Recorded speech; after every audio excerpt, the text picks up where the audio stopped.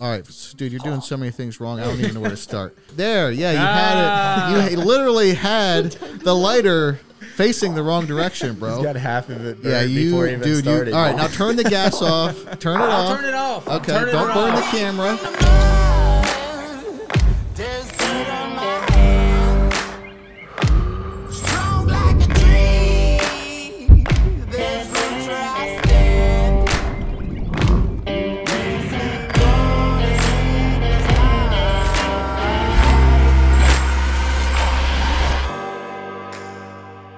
What's up, guys? I'm here to tell you this episode is brought to you by Crowd Health. Crowd Health is a new, fast-growing, tech-enabled, well-capitalized, community-powered alternative to traditional health insurance. Founded by Andy Schoonover, a proven founder and entrepreneur with a successful track record, including a $100 million plus exit. By the way, Andy's been on this podcast in the past. Crowd Health uses the power of crowdfunding, member ratings, unlimited choice, and huge cash pay discounts to provide a simple, considerably less expensive solution to managing your medical bills.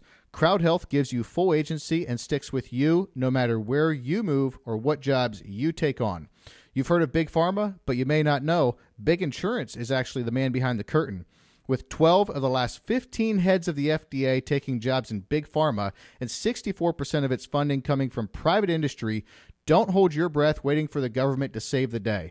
It's safe to say our system's broken. It's time to take your well-being into your own hands, and Crowd Health helps you do just that. You'll pay into your individual account monthly, and if you ever want to leave, you'll simply pay a $250 closing fee, and they will return the entire balance in your account to you because it's your account. Because it's crowdfunded, we all have a vested interest in each other's health. They even cover up to $300 a year in routine wellness visits. So far, for every $100 members have paid into their accounts, an average of only $30 has been paid out. So you can expect to see your money grow in your account over time. Take that, Big Insurance. Join today by visiting joincrowdhealth.com and using the promo code KLP to pay only $99 a month for the first 3 months. That's joincrowdhealth.com, promo code KLP. Joincrowdhealth.com. Get you some.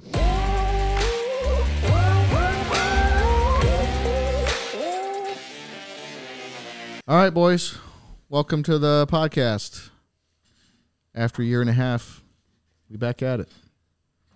After a year and a half and 1 hour of Colby getting his stuff together.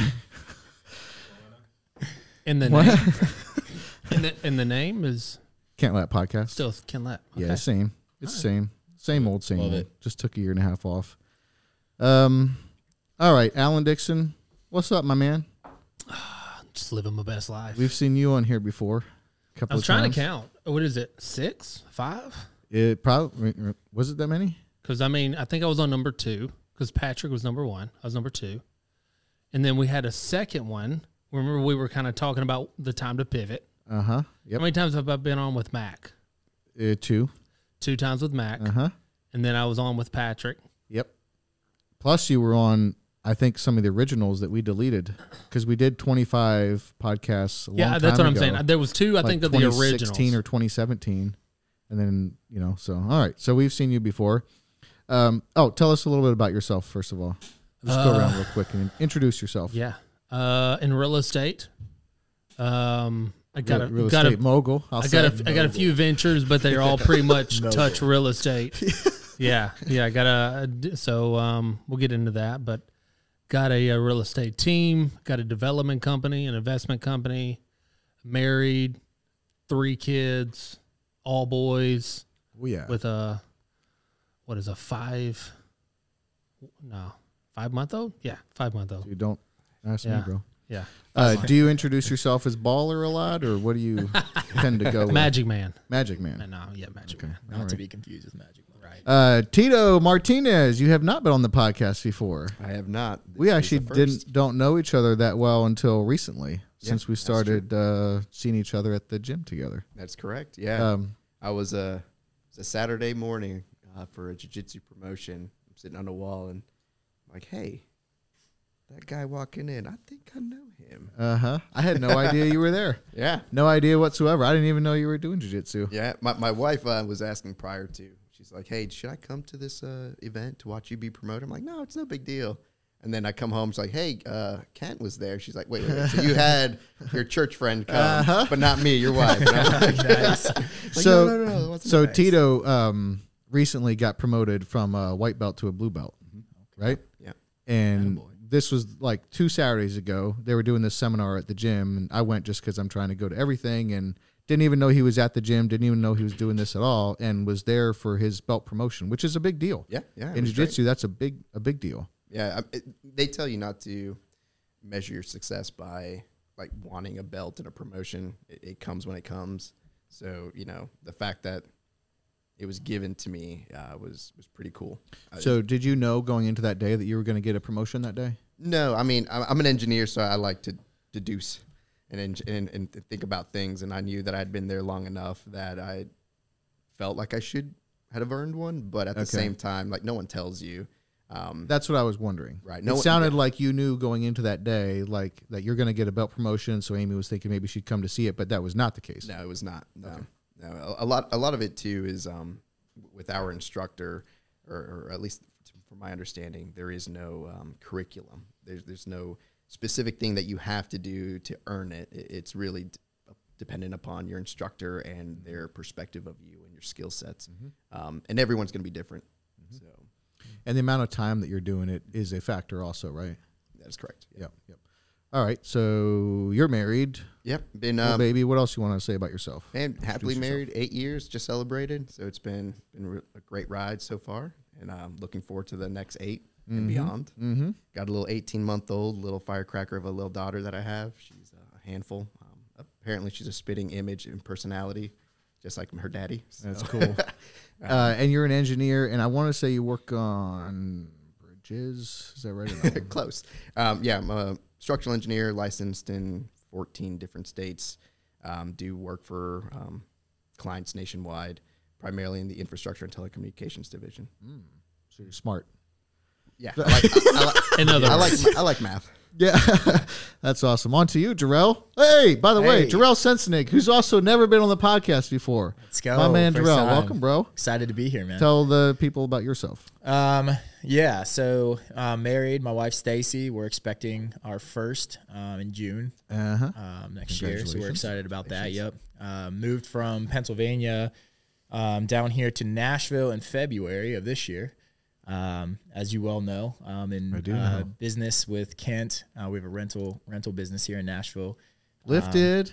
Go Lifted. Yeah. LIFTD. It's spelled wrong on purpose. Look us up. Don't forget the apostrophe. So yeah, man, we're just, getting to know Nashville, getting to know the city, the people and friends and church and everything like that. But yeah, it's been a great ride so far, and we're excited about the future. And so yeah, we're happy to be here with you guys. Happy you're here, bro. And how are you finding Nashville so far? If someone is thinking that like maybe they're interested in Nashville, how are you finding it? Yeah, it's interesting because by the way, people move here. Yeah, you know what I mean. Like I know people move into other cities too, but people are moving to Nashville a lot. Yeah, I think what I found even just from talking to people is there are a lot of new people in Nashville. It's hard to find just like a old head that grew up here, was born and raised in Nashville. It's hard to find that. And it seems to be kind of like a stepping stone. I don't know if that's because of the music industry or what that is, but it seems to be a lot of people come in, spend their time here and move on. But what I found in Nashville, I always thought of it as, it's Music City. So you got country music, you got all these, it's music. And I think what I've really enjoyed about Nashville is finding like the spots outside of downtown Broadway. I mean, we never spend time down there anymore. It's like, any other place we can find that's relaxed and you can sit down. You can call me old, but sit down and listen to some music and not have rowdy bachelorette parties everywhere you go, man. It's pretty nice. So, heck yeah. But no, I really enjoy that. It's a busy place, but it's also it's thriving right now. There's a lot of business. There are a lot of young people, the colleges and everything like that. It's a lot of young people, so there's a lot of life here. yeah. So yeah, people come and go, but I think that's more because it's a city than it has anything to do with the music scene. Yeah, I think because cities are just more transient. Yeah, you know? It seems to be like Nashville seems like from everyone you talk to that's moving here, it's like it just seems to be like the cool place to go with the young crew. I know there's a lot of colleges around, so that definitely has something to do with it. But there's a lot of people that come to college here and then just stay because they love it. Yes. So I think it definitely, once you live here and you get to know Nashville for the city that it really is, and not just the Broadway part of it, you kind of start to see why people would want to live here. And yep. So yeah, we're definitely enjoying it more the longer we're here. There's no doubt about it. At first, it seemed like kind of hectic, but now it's settling down. We got a house and everything like that, and it's starting to feel a little more like home. Yep. So. All right. So, how would you guys? Shoot, I messed that up. How would you guys define woke, and do you see it coming or going right now? It was supposed to be a little bit of a joke to break the ice, but it is an honest question. We can jump in right there. I mean, transition. I think with the woke piece, to me, I don't know. Obviously, it's alive and well. I mean, I think when you get to the point where you don't have the common sense to think through what, I mean, I think the quote woke culture is so outrageous that I see almost like a push with some young people. Like, it's not even cool to be woke at times. I mean, it's that bizarre. What do you mean? Meaning like, I thought it was cool to be woke. It is cool to be woke among some, but I mean, there comes to a point where the only way to I saw what it was a Tim Dillon.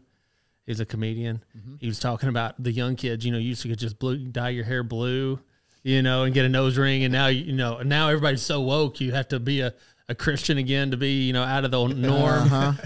True. Yeah, but wow. How would you guys define it? Because I'm not clear on what that even really means. Looks to the young guys for it. Man, I don't know. I think it is kind of hard to define because I don't really. I mean, I try to stay out of it as much as I can, to be honest with you. But do you stay out of politics in general, or? Usually, yeah. I do. I just think that there's just such a confusion of what truth really is right now. That it's like anything can be a reality now to people. It's like, it doesn't matter, you can identify as whatever you want to identify as. You can, you can be whoever you want to be. And that's not reality. That's not truth. And so truth is getting blurred. And so I would just, I would just, to sum it up in one simple word, it's confusion, honestly. To me, it's just confusing. It's like, I don't even know that the people that are in that woke class that you would consider woke or even know what they're doing half the time. So it's just confusion. And maybe that's just for me. I don't know, but I just find it confusing. Yeah, it appears confusing truth. for sure. Yeah. Tito, are you very involved politically, or do you stay out of that also? I do try to stay out of it. And I think that's just because of my perspective is in the minority, more traditional. And so, the woke culture, I think, is what is truth at this present moment. Mm-hmm. And it is defined by, whoever you align yourself with. And, Nashville is a blue dot in a red state. Mm-hmm. And so, it's alive and well. We see it constantly. What do you mean you said you're a minority and you have, what did you say, a traditional perspective? Is that what you said? Yeah. What is, are you saying those are kind of juxtaposed a little bit? Oh, or yeah. Okay. Traditional beliefs. Okay. You're a minority that has traditional conservatives beliefs? Correct. And that's not all it would be the opposite of what current woke culture. Yeah. Okay. I got a question with that. Okay, from that minority perspective, I think a lot of woke culture is really pushing toward, like, I guess, trying to capture that minority. Okay, from your perspective, from that minority vantage point, it feels like, either it's the Democratic Party or just in general wokeness, and feels like, all right, well, we're protecting the minorities, we're protecting all these marginalized groups. How do you perceive that, or how does the the minority from your perspective perceive, like within? Does that make sense? Like you can see it from the outside, right? But what is the internal perspective? Does that make sense? Can you pull that mic a little closer, Tito? Yep. If that makes sense. I think I think my perspective will be a little bit different, and so I don't want to say that all minorities think this way, but we come here to pick ourselves up every day by our bootstraps. And I think the woke culture is telling us as a minority group how others should be helping us. And that's not the way I was raised. And I would argue that the minority community that I grew up in doesn't view it that way either. And I would also argue that the woke culture, in a large part, is the face of it is not a minority individual. Okay, that is very interesting because I agree with that, which doesn't really pass like a quick sniff test. You know what I mean? Like, so what's going on? If that's the case, why is that the case? Because that makes it start to feel a little bit more like maybe there's agenda is a little overused, but it does make it feel like there's an agenda being pushed or something if the face of it's not even minority. So what's up with that?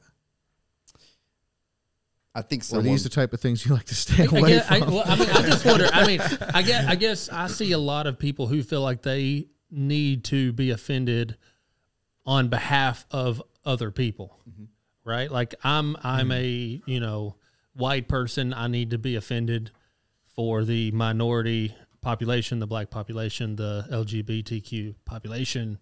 Almost like this need. I need to be offended based on other people, right? That's the way I see a lot of times, and maybe that's a skewed view, but I think there's also the concept of they don't have a voice, or they haven't had a voice historically, so someone needs to be that voice, someone of position, someone of power, and so I think the people that are leading that conversation are not individuals that look like me. Were your parents born in America? No. Where are they from? Both my parents originally from Mexico. My mom migrated here when she was 15 by herself to find work and support her 17 siblings and mom back home in Mexico. At 15 years old. No way. It's crazy. Incredible. How about her dad? What was the situation? He died. Oh, yeah? Yeah. When she was how old? When your mom was how old? She was probably in elementary school, if I remember correctly. Oh, wow. Yeah, wow. He worked on the railroads. I've been so I obviously never met him, but I've been told he was a mountain of a man, just like a big burly dude. Worked on the rail yards, ended up dying through an accident. So my mom was looked at as the leader of the group, even though she was like the fourth oldest one in the out of the 18. So why her? I think it was her personality.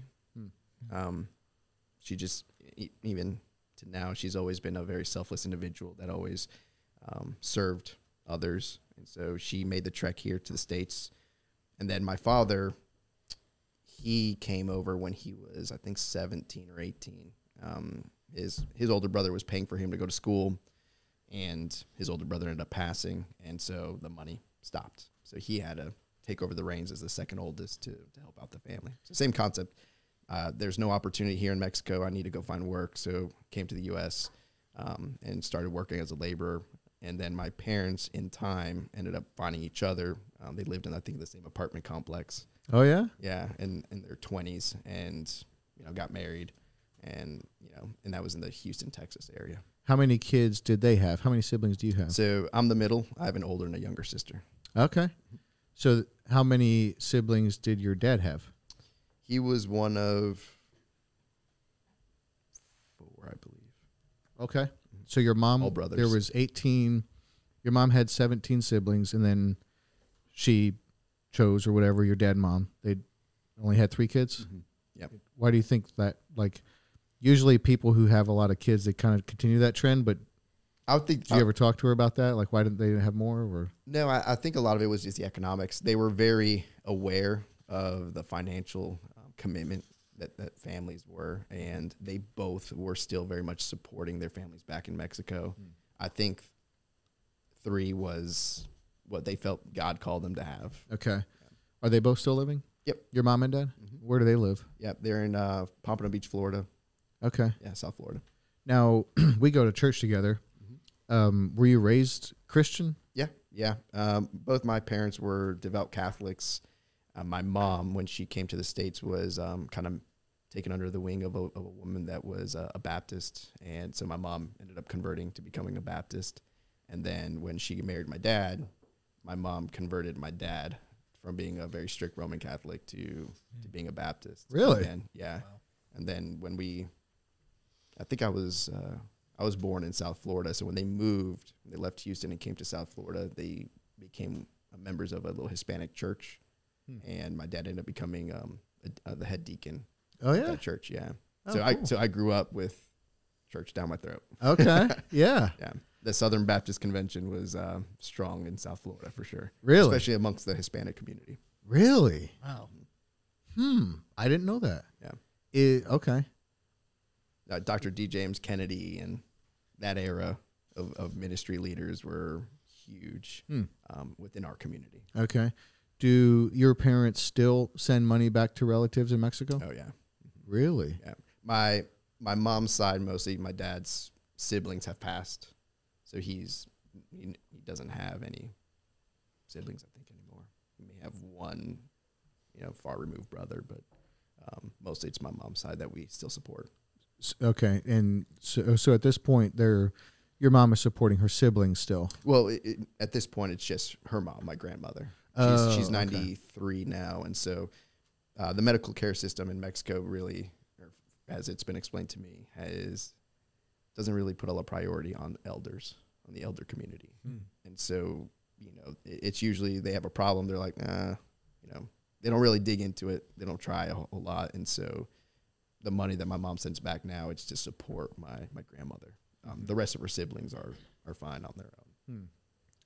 Do you feel okay? So when I hear about minorities, most of the time they're not talking about Hispanic people. Do you feel that's an overlooked segment of the minority population? Now, anywhere I go, I see them. No, but I mean, I don't mean. Obviously, there's a bunch around Nashville, but I'm saying, like politically, yes. I think predominantly the topics that you'll see is border security, and the DACA, the Dream Act. Those are probably the 2 big things that are heavily sway the Hispanic population, I would argue. But you're right. I think outside of that, you don't really hear much. There's no big movements other than that. Yeah, that's what I'm saying. Like when it comes to looking out and inviting in minorities, I don't hear many discussions, and it could be I'm just not listening to the right people or the whatever. Maybe it's the circles I run in. I don't know. I just don't hear many discussions about inviting in Hispanic people. Yeah. Is that because that they tend to be overlooked in these discussions, or?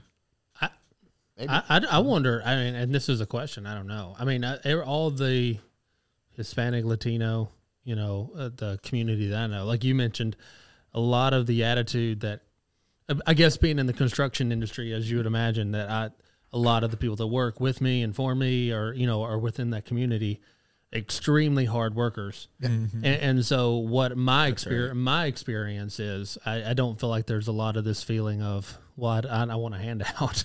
I mean, at least from my perspective. Is that true? I think so. And I just wonder if is that a reason why maybe there's not a huge outcry within the Latino community.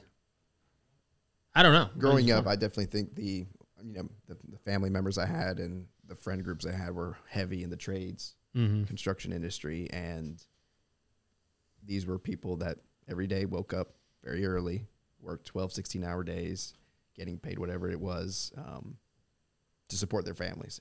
And that was the focus, right? Mm-hmm. And so the idea of having and advocating for things, just at what point in their day would they have time for that? Right. It was, I'm going to work. My kids need food. My family back home needs shelter, whatever it was. You know, it was, we're dealing with the problems of today, the problems of right now. Mm-hmm. I was just going to say, that's one of the things that I wonder. I mean, whether it's going with that thought or the woke community or whatever it may be, you know, I feel like there's a lacking of self-accountability within our culture, period, right? Like, to me, the big push that I feel like, whether it is within the woke community or X or Y or Z, I feel like it seems to me like there's a big sense of entitlement of like, if I'm going to get somewhere, if I'm going to do something, then I deserve to get that from somebody else. And I just wonder, you know, does that fuel a lot of the narrative in today's society of like, well, I'm this, and it's hard to say that as a white male. I get that, you know, a friend of mine was joking around one time and said, well, you're top of the food chain, which it's fair. Right. Okay. That's fair. It's fine. But as a white heterosexual male, whether you still have to ask, is that truth? Right. Is that truth of like, do we as a society, are we holding ourselves accountable for our life and for our decisions and for whatever we may choose to do in life?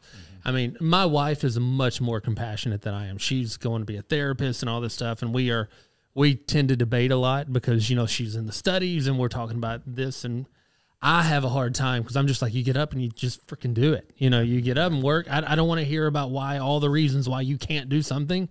And I mean, that's hard. Again, that's coming from me and my perspective. And I'm sure that would be criticized by a lot of people. Right. But I mean, I tend to have that view of, if you want something, you go freaking get it. You go work and you make it happen.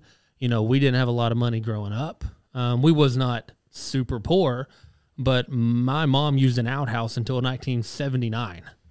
I mean, that's, you know, when you think about like poor, my dad built my mom's first indoor plumbing when she started dating my dad at 17, if that gives you perspective.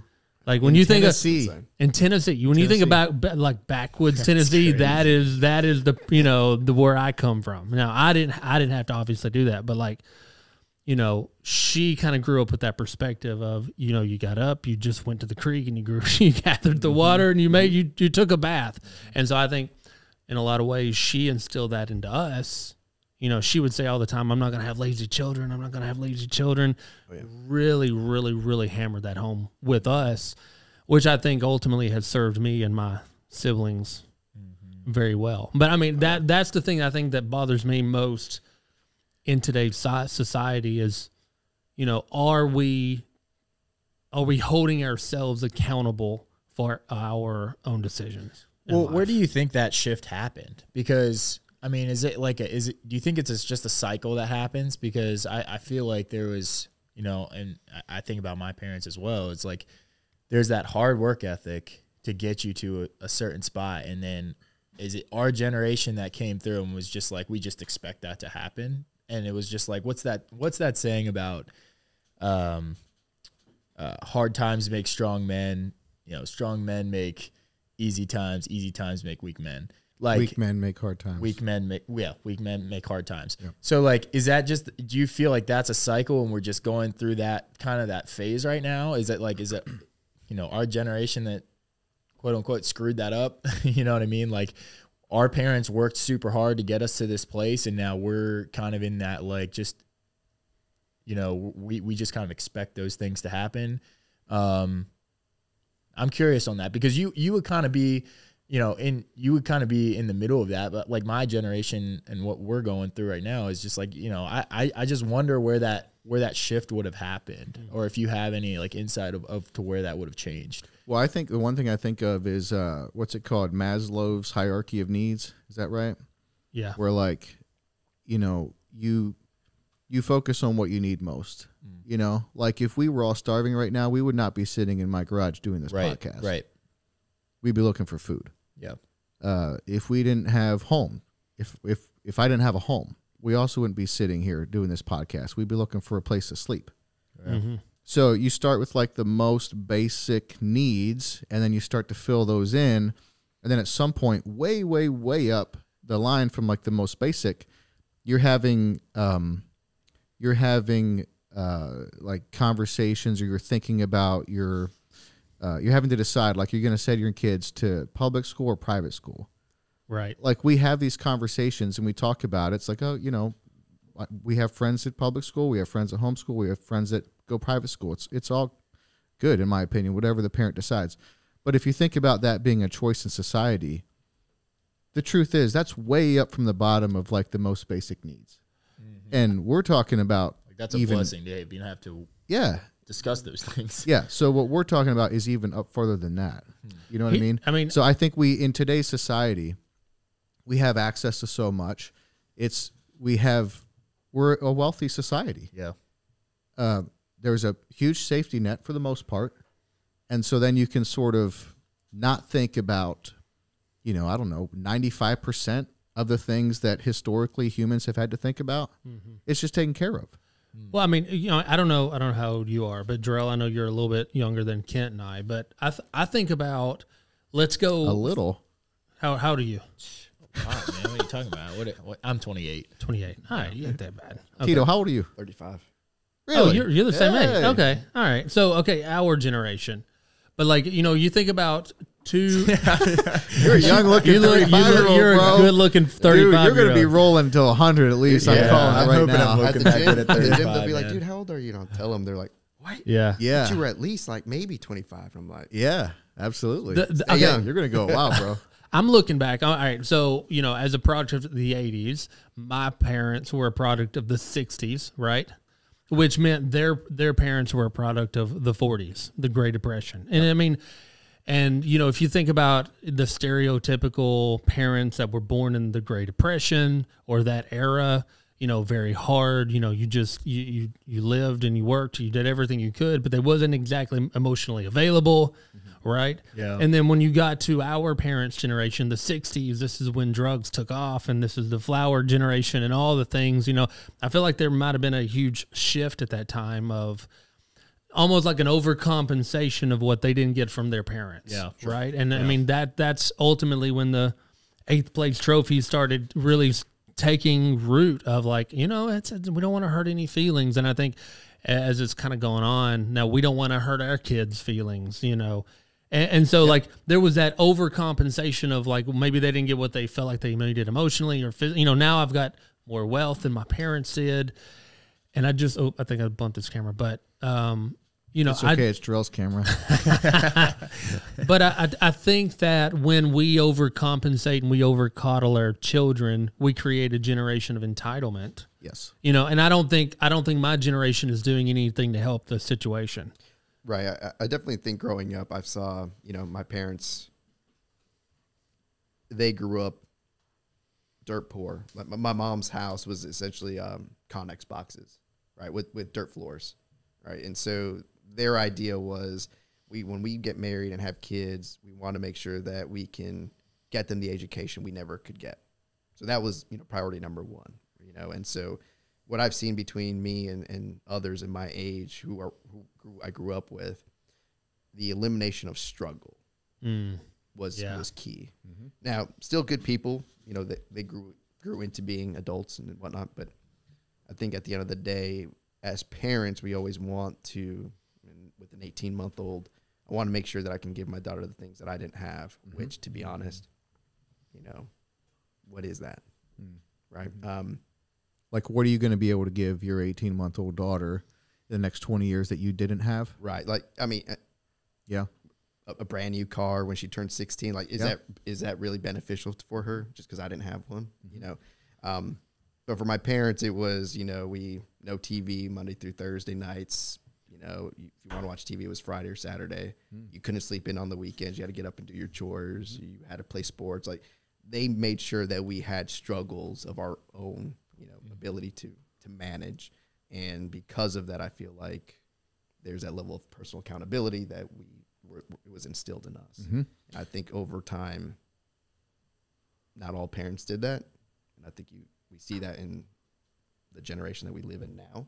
And I think still we are trying to eliminate the struggle that kids need, in my opinion, to really develop. I agree with that 100%. Yeah, and I feel like technology plays a big role in that too. I mean, for our parents, it was like, hey, you had to work to go, you had to go out there and grind and work with your hands and get down and dirty to make money. And now it's like, I mean, you can make money from sitting at home, if you're good with technology. And so I think that plays a role in too, of like, to be honest, you really, you don't really have to physically work that hard necessarily to make a good living, and that's part of the blessing of where we're at, in the world. But then it also can breed, that laziness, if you want to call it that, or just that like feeling like you don't have to work that hard to get to where you want to be at. So I think technology plays a pretty big role in that as well. Yeah, I totally agree with that, and I do think it's very important to distinguish, because the thing about woke is it starts to lump in stuff that doesn't belong there. And like one example of that, I think, is like social justice. I think it would be silly to say that everyone, no matter their skin color, has been treated the same in this country. I mean, for crying out loud, we had slaves at one point in this country. Actually, not that long ago. So we have more work to do in terms of social justice, which is also sort of that term has become also politicized. And I know their politics get involved with that too. But I think that's an unfortunate thing to lump in with woke, because they're two separate things. So I'm coming back to this definition of woke. And Colby, I know you're still setting stuff up over there, but could you Google that? Is that a possibility? Can we? Yeah, because I feel like the intentions was good. It was to, hey, are you aware of the privilege maybe you had, or are you aware of the struggles other people are facing day in, day out that maybe this other person doesn't face? But I think it's swung so far now that it is, for sure, almost it's insane. It's so confusing. Sorry, I was laughing thinking about Theo Vaughn talking about growing up very poor, being like, I don't know about this privilege, but I wish I would have had some. Exactly. Yes. Well, I think, and this isn't to take away anything from anyone, but I do think another group that goes overlooked often in this country is poor white people. And like, maybe this is like tin foil hat stuff or whatever, but so I don't know if there's anything to this, but I have heard a couple of times someone express their opinion on some of this, the politicization. All right. Their viewpoint is actually what we're dealing with here is the difference between a wealthy person and a poor person. And we're masking that by actually shifting people's gaze to talk about the woke stuff. We have a real problem in this country with the disparity between the wealthy and the poor. I think it's pretty hard to argue with that.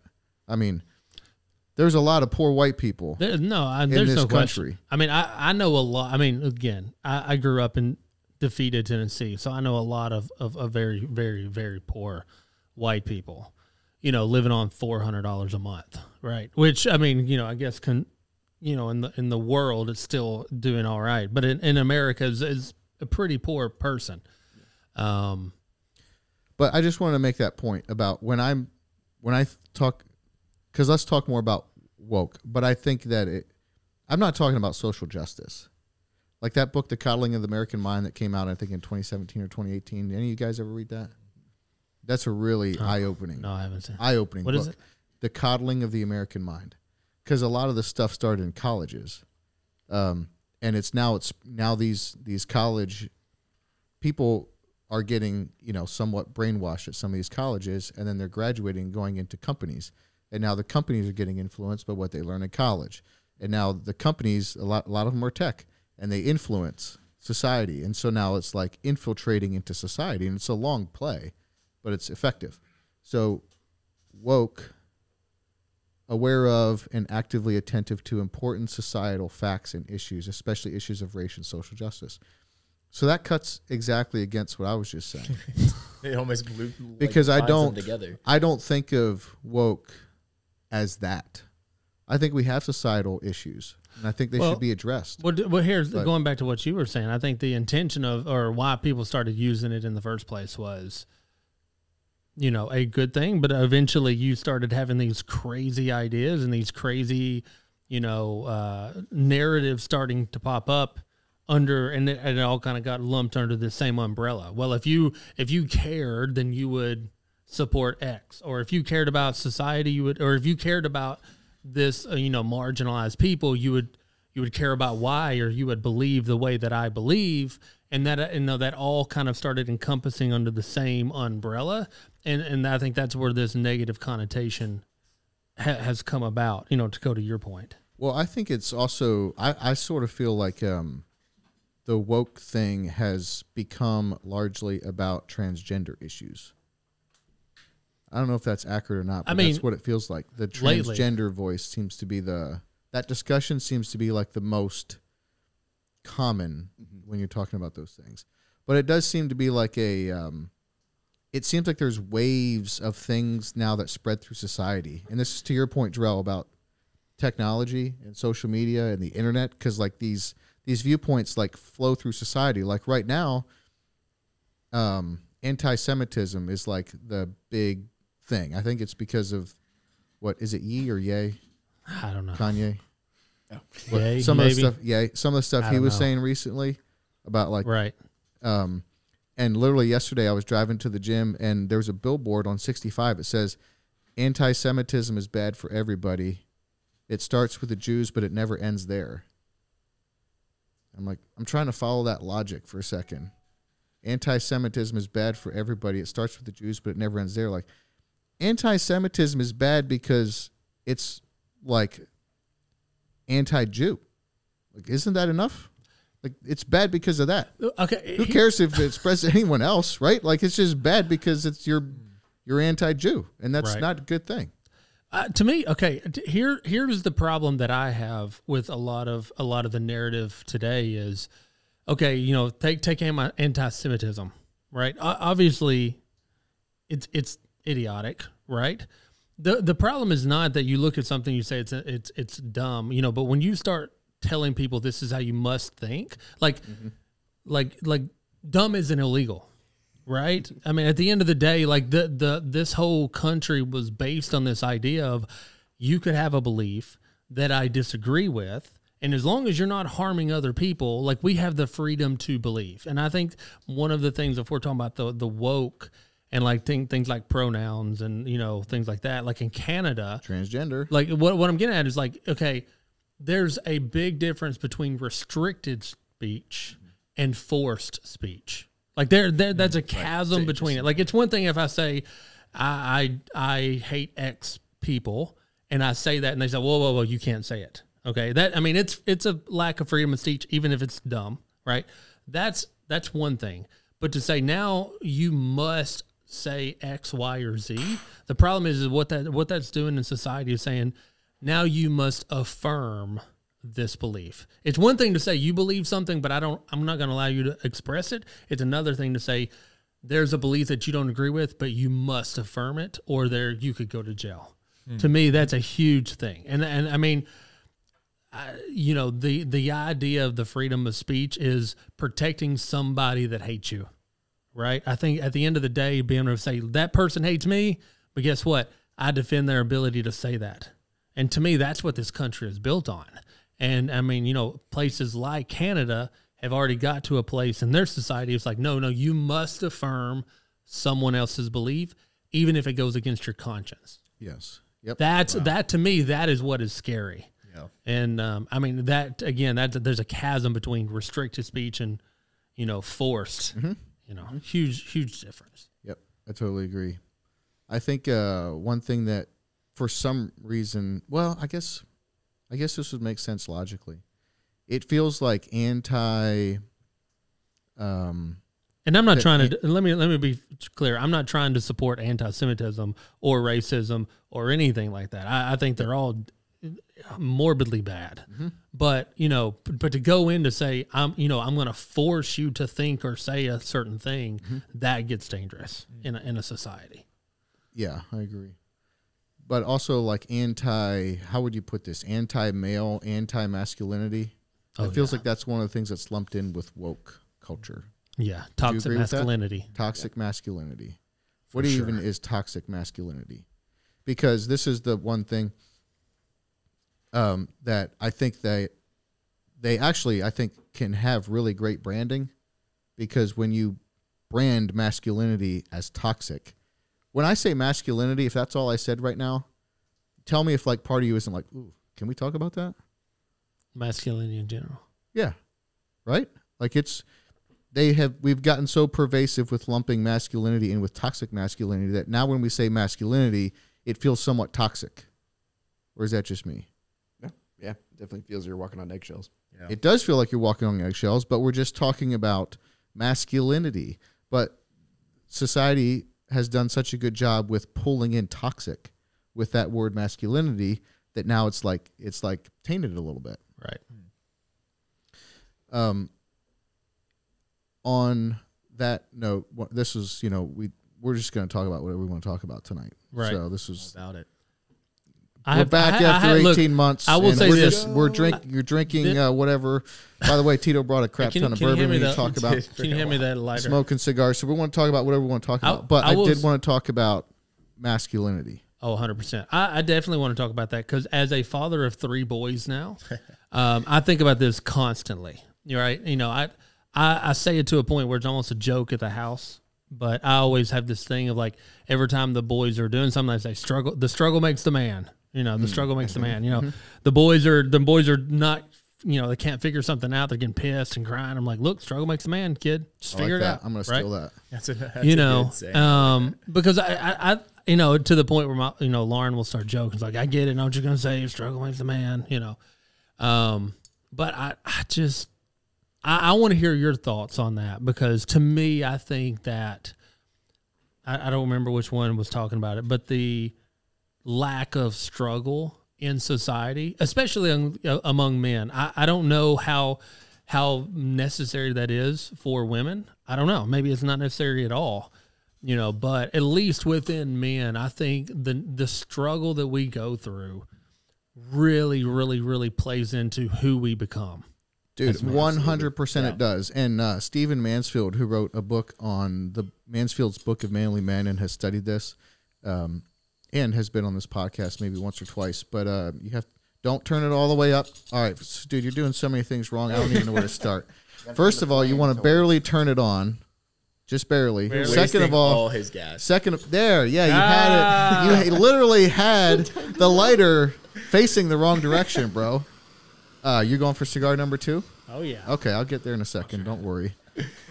He's got half of it before he even started. All right, now turn the gas off. Turn it off. I'll turn it off. Okay, don't burn the camera. I'm turning it off. All right, now you guys see why I put the water jug far from Alan. Half your cigar is gone, dude. Where'd it go? That's because he burned a hole halfway down the bottom of it. His cigar looks like one of those dudes with a hole in their neck. Lauren, come get your man. You're gonna have to plug that cigar hole. Somebody come get your man. I'm not used to these big ones. Anyhow, Stephen Mansfield, I don't know. It was in his book. I don't know if the thought's original with him or not. It probably isn't, but also maybe it was. I don't know. But the saying is, a woman is and a man must become. Right. I think it sort of checks out.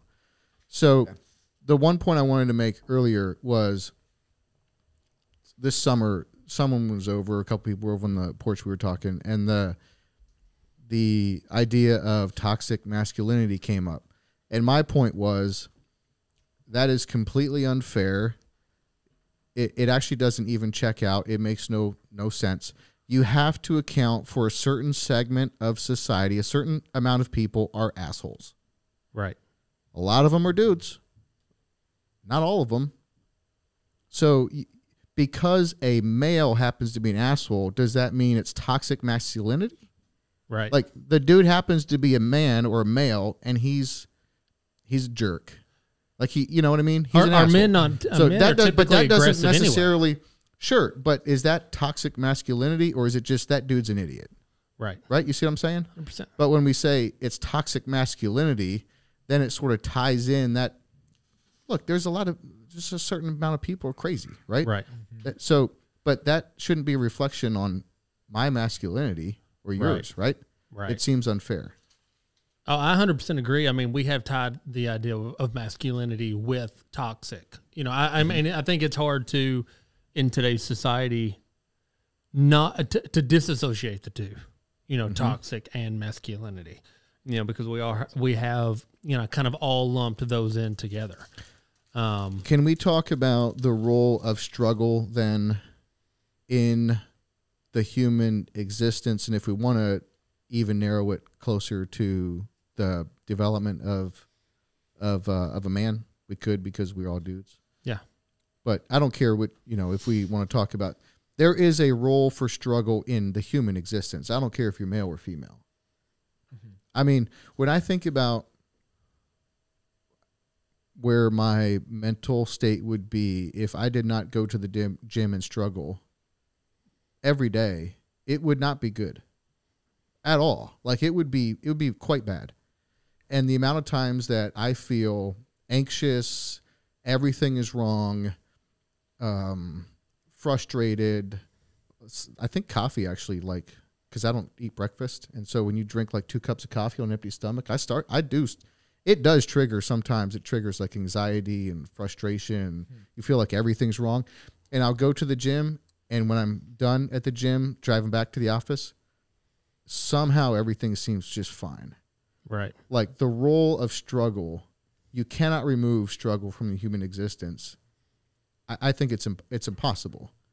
So let's talk about that. How do you guys find struggling makes you a more developed, a more fuller person? And what types of struggling do you aim for or seek to incorporate into your life? Because you're going to have hard in your life. And I think the one theory is if you do hard things by choice, then you're going to have less hard things happen to you. Yeah. I think with that, I had a mentor of mine say one time, so first of all, I think as humans, we just desire to have comfortability. Like we're seeking comfort. And comfortability can oftentimes, in my opinion, lead to a lack of growth. Mm-hmm. And so someone told me one time, comfortability it's not 4 walls that you kick against. It's like a rubber band. Like you can call it struggling, fighting through something. You know, when you do that, it stretches that rubber band just a little bit farther, in the sense that what used to look like something that was near impossible now seems normal, and you push on to something greater. Mm-hmm. And so, and with that expands that rubber band, it expands your horizons, expands, you know, how far you can go in certain areas. And so I think it's so necessary for us as humans to be honest with you, Kent, I don't really like the word struggle, mm-hmm. because it's like, you know, I discomfort or, you know, fighting. But I don't think we need to struggle, but I think we do. I think it is good to put ourselves through hard things, in order to experience, you know, first of all, whether that's for us or not. You know, I think of, you know, even just like right now with starting a business, you know, there's new things every day. And if you decide to just not do them, you're not going to ever grow. Mm-hmm. And so it's totally necessary. But I think it just comes from, I think a lack of growth comes from us just seeking comfortability. And that's what we want to do as humans, is we just want to be comfortable, and comfortable just does not cause growth. Yep. And so I think, just to go along with what you were saying there, I mean, I think it's definitely necessary, but I think it's something that, you know, I like to view that as what the mentor said about it's not something that you constantly are kicking against. It's a rubber band. It's stretching you. It's growing you. It's letting you see new things and understanding that, hey, this is possible, you know, but you would have never known that if you didn't try it. What is it about struggle you don't like? I don't necessarily disagree with you. I'm just curious to hear more on that. Well, I guess I'm kind of looking at it maybe from a spiritual aspect. You know, I don't think that we need to struggle through things. And there's something about the word, you know, even just anxiety and stress. Like I stopped using stress. I stopped using the word stress. because I would say those things, and just even just by me mentioning it or voicing struggle or voicing stress, automatically threw me into a mindset of just like, oh, I'm behind the 8 ball. I'm just struggling, man. And it just puts this mindset of just like me not being able to do it. I got you. And so I think it's just a word for me. I don't necessarily say, I'm not saying it's a bad word or anything like that. You can't use it. For me personally, I don't like the idea of that. And I don't like to have to like have that in the back of my mind. It's like, man, I'm just really struggling, you know? I got you. But like in terms of there's hard things to do and it's a challenge to get these hard things done. Like you would rather think of it more as like objective as opposed to like putting a tag on it like a struggle. Is that what I'm hearing challenge. you say? I like the word challenge. You know, it's I love that. It's not a struggle. It's a challenge. You know, and so you're gonna fail. You know, you may fail sometimes, but that does. You know, and then you know what's going on. Then you know you can do it or you can't do it. It's a challenge that you take on, and then you figure out whether it's for you or not. Yeah, I see what you're saying. Like if we were to say life is challenging, or we were to say life is a struggle. Yeah. Well, I'd much rather say life Doesn't is it paint a different picture in your 100% mind? it does. And so 100%. for me personally, Absolutely. when I use that word struggle, it paints a different picture in my mind than challenge. Yep. But you know, okay, so let's tie that into masculinity then. So, you know, I just finished the book Wild at Heart, John Eldridge, and just he describes, you know, just how God made us as men and how we desire adventure and risk and all these things. And so like just with that, like when I take the word challenge, you know, as a man, that's something that you can rise to the occasion of. It's like I rise to the occasion of taking on a challenge. But when it's a struggle, it feels like, you know, it feels like I'm just, it feels like I'm limping from one victory to another. And it's like, no, I'm like, you know, you take on the challenge with your chest out, you know, with your head up, rather than a struggle just gives me the mental image of me limping from one thing to the next. I see what you're saying. I think the way that I look at struggle is a little bit differently. And I think I don't look at struggle as a self-defeating thing. Okay. Like, you know, I think maybe you're saying like struggle, like it's just one bad thing after the next to the next. I think life needs to kick you in the ass from time to time. I think it's going to. I think and it does, and it 100% does. And I think, you know, especially if you're growing, if you're not going through shit, you're not even attempting your limits. Period.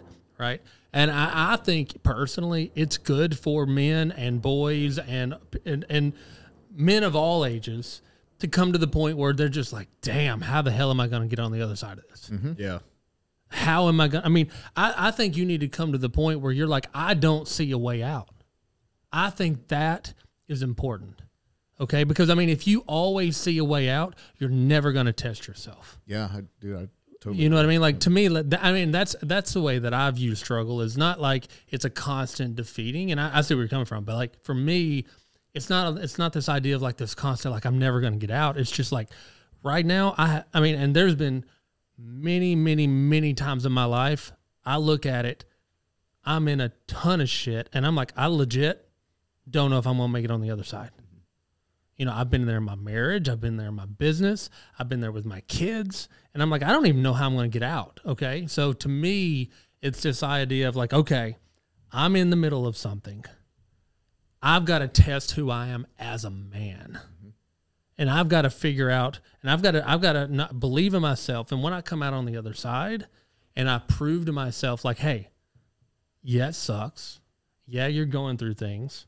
But guess what? When you come out on the other side, you're like, yeah, I can do this. Mm-hmm. And I feel like it's almost this testing ground of like every time that happens and every time that you get on a bigger challenge and a bigger challenge and a bigger challenge and you don't know where you're at and you don't know how you're going to make it, and then you do make it, it proves something within us that says there's really nothing that I can't overcome. Mm-hmm. You know, there's nothing like right now, my 18-month-old, or not 18 months, my 5-month-old, I don't know. I think I'm thinking of yours.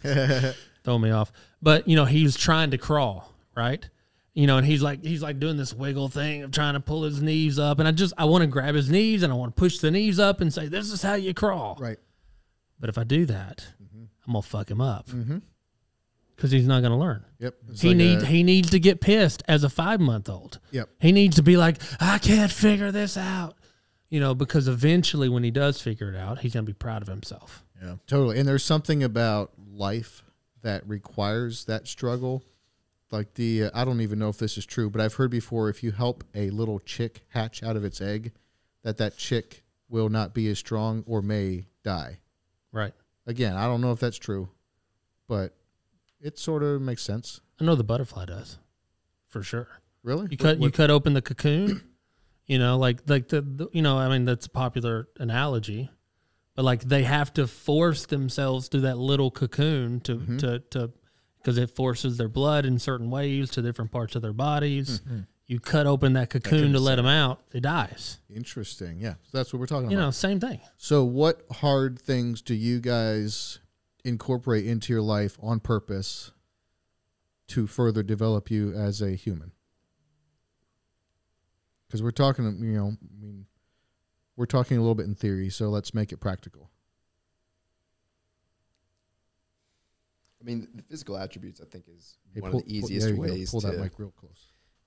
To really test yourself. I think going into the gym every day, being humbled and realizing what your capabilities are, but showing up every day to pursue that, honestly makes me better at work, because you're going to deal with people, with situations that are going to be difficult and challenging, and a lot of times you just want to throw in the towel because it's like, oh my goodness, I don't want to deal with this. But when it's your livelihood at stake, it's like, okay, I know that I can get through this. I know that I can think about this. I can make a plan because I've struggled through these other things, and I can apply that logic, that approach, that mindset, and I will get through this and conquer it, right?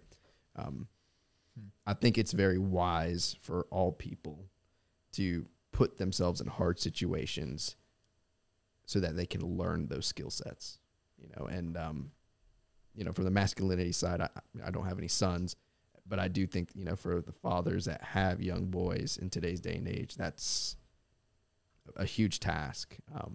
Having a daughter, I feel I have to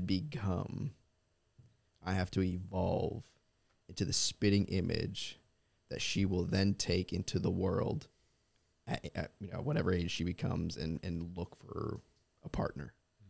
And so the version of masculinity that may be tossed around in today's day and age, in my opinion, is irrelevant.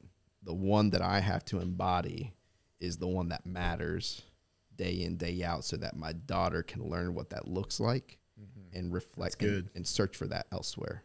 Okay. If not, I mean, I think that's, and I'm definitely not there. And I'm fortunate enough to have an amazing wife to help me navigate that and understand what that masculinity needs to look like. Because the toxic masculinity, that term is definitely incorrectly used, but I do think there are toxic males. Oh, 100%. And they are definitely 100% ruining it. There's so many for everyone, right? And because of those individuals, I think the identity of masculinity has become so perverse that it's making it a challenge for us to stand tall as men. Mm-hmm. Yes, dude, that's okay. So you're saying you're seeking to be the man that you would like your daughter to learn from, so that she partners with a real man one day. Correct. Yeah. Absolutely. Yeah. I think that, look, I've not been shy before on like giving my opinions on CrossFit on this podcast before. I understand if it's not for everybody, or there's not a gym nearby. Actually, that's a huge thing. And they're not all the gyms are made equal. Oh, yeah. There was just someone at our gym today who owned it. They owned a gym in California for 10 years, and then they moved here 3 years ago, and they're not liking the gyms that they were at. And she's been at our gym for 3 months, and so we'll see. But she's liking it so far. I think our gym is fantastic. But before we moved to Nashville, I didn't even know what CrossFit was, and never went to a CrossFit gym because there was none. So I understand there's a lot of people that don't have access to or any CrossFit gym, let alone a good one. So I totally get that. But there's something about the CrossFit workout that's just different than going to Planet Fitness and screwing around for an hour. Yeah, absolutely. And the community. Yeah, and the community. Yes, 100% on that. Yeah, there was a dude I was talking to a couple years ago. He was single male, and he was looking for community. And I think that, you know, going to the gym every day as a dude is really, really good for you. I think there's like a lot of benefits to that. Mentally, physically, I mean, psychologically, like, we can go on down the list. And I was like, man, have you ever thought about joining a CrossFit gym? And he was like, well, yeah, I go to Planet Fitness, you know, every so often. And like, you know, you can lead a horse to water, but you can't make him drink. But the thing that I was like, we're not even talking about the same thing. You know, I understand you can get community at a Planet Fitness, probably, I assume. But it's not, statistically, you don't get community at a gym like a Planet Fitness like you do at a CrossFit gym. You just don't. There's something about like showing up at a particular class time, doing functional fitness, high intensity, constantly varied movements with the same people 3, 4, 5 days a week, that where you get that, you get community. Like you don't get that just doing anything with anyone randomly. Part of that, though, is to the shared struggle. Yes, so I wanted to get, yes. Football teams, 100% agree. 2-a-days, you bond with those people because you see them at the lowest of the lowest, and you also see them at the highest of highest and everything in between. Yep. CrossFit is a phenomenal opportunity. I mean, it took me years to get my wife to go, and finally she came on like a Saturday class, and that literally, I say 7 years of telling her to come. Oh, yeah? And finally she came, and I told all the girls, I'm like, hey, my wife's coming, you know, be extra nice. Yeah. And she fell in love with them. You know, yeah? Like they were really great, and we ended up having a great community with them. But from the male perspective, it was an amazing opportunity to be there with complete strangers, moms, dads, single guys, you know, various facets of life, all present, and everyone showing up and just struggling. And that to me was what really bonded a lot of us, is that I saw you almost die yesterday. Yeah. And here you are again today. Exactly. Like the one thing I want to say on that too is it doesn't matter if it's a 3-minute workout or if it's a 40-minute workout. There's something about the way these workouts are designed, and with the classes and the built-in competitiveness. I mean, I think first and foremost, when I go to the gym, I'm competing against myself. But if you're there, and I feel like we track somewhat similar, like it just has an effect. You know what I mean? It just has an effect. I think people shouldn't get too overly concerned with that, because I feel like the people that are too overly concerned with competing, just going to the gym every day with those around them, they burn out. Oh, yeah, like, sure. So you can't get too caught up in that, but it absolutely has an effect. And it doesn't matter if it's a 3-minute workout, 7-minute workout, or 40-minute workout, but I think it's particularly noticeable in the 40-minute workouts is, and this is how like any project goes, this is how life goes sometimes, is you get started, you're excited, you pace yourself, and then somewhere in the middle, it's like, shoot, I don't know if I can finish this. And what you do is you just keep moving. And you use what you got. So maybe last time you did this workout quicker, maybe this time it takes a little bit longer, but you use what you got. You keep pushing, slow down if you have to. It doesn't matter, just one foot in front of the other, just keep moving. And the thing about these long workouts, they always end. And you're laying on the floor, you know, begging for your life basically, but like going through that cycle of like nervousness, and then you get into it and it's like, oh shoot, I don't know if I can hang on. And then you just keep moving, and guess what? It always seems to like, you always get through. Just don't quit. Like that's my number one. I mean, I have quit before on workouts if like I feel an injury coming on or whatever. Like I will totally. But so many times I'm into a workout and I'm thinking to myself, well, are you going to quit? Well, are you a quitter? I'd like to think I'm not. So why are you thinking about quitting? Pace whatever you got to pace, and you freaking keep going, because you're not a quitter. So keep going. And I feel like that experience like translates into writing a thesis, writing a book, doing a project at work, raising kids sometimes. Like it translates into all of life. Just that idea that just keep moving. Sometimes that's all you can do is just keep moving, and then you will get through. It's like you were saying before, like having these times in life where you don't know how you're going to get through. the important thing is that you just keep moving. Yeah. You get through it. I always used to say, I don't do CrossFit anymore because my schedule just wouldn't allow me to do it. But I do what? I know. I could do it now. Let's be honest. You're so rich now. You have a personal trainer. That's the real. But I used to say that nothing unites people like sports and tragedy, and CrossFit gives you both. You know what I mean? And like you said, the idea of like everybody being at the end of the workout saying it sucks. The people coming in like you're gonna hate it. There is that sense of community, and I will say that is the one thing that I miss about it is the people, and you do grow to love the people you struggle with. But again, this all goes back to this idea of like fighting and struggling and doing it within a community setting. I also think that it's one of our big missteps as guys in today's society is we're not doing that together. We're not struggling together, right? Like we're isolating ourselves to a point where we're not seeking the community of other guys to grow that masculinity within ourselves. Yeah. And I think the illusion too of let's hang out and get drunk has replaced what that should be, what it should actually be. Right. Of that struggle. It's okay, well, we're still hanging out. We can still grow, but not really. I mean, pushing yourself in situations to do hard things.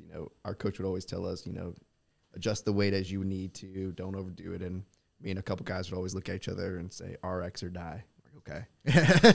And we'd look at our coach and be like, how long is this workout? It's like 10 minutes. So pick the weight accordingly. And I'm like, nah, I'm going to do the RX weight. And it may take me 11, but I'm going to get through it. And for me, pushing myself in those type of examples, I mean, I knew I would come in last, but I'd always feel like I was able to do that. Mm-hmm.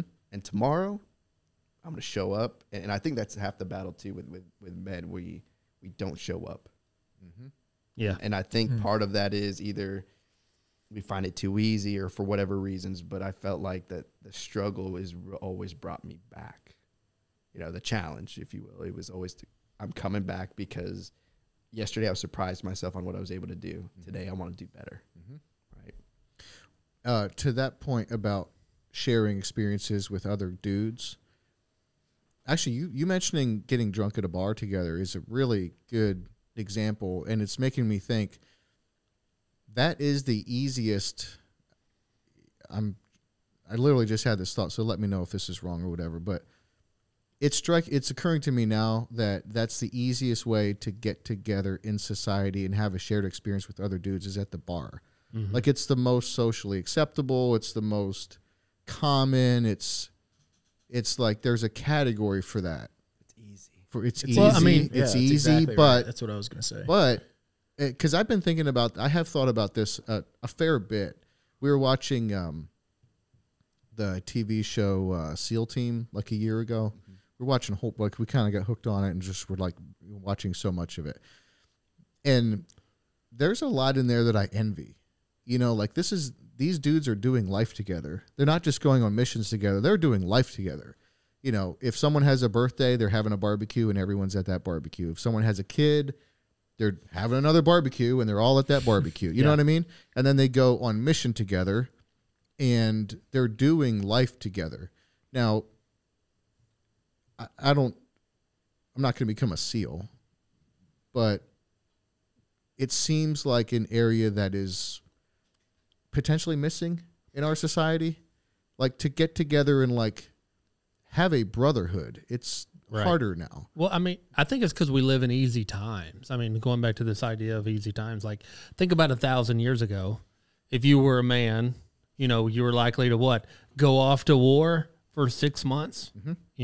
You were likely to do this. I mean, the fact of like us as a community having to come together, whether it be fighting or growing crops or building a community or whatever it may be, it was necessary for survival.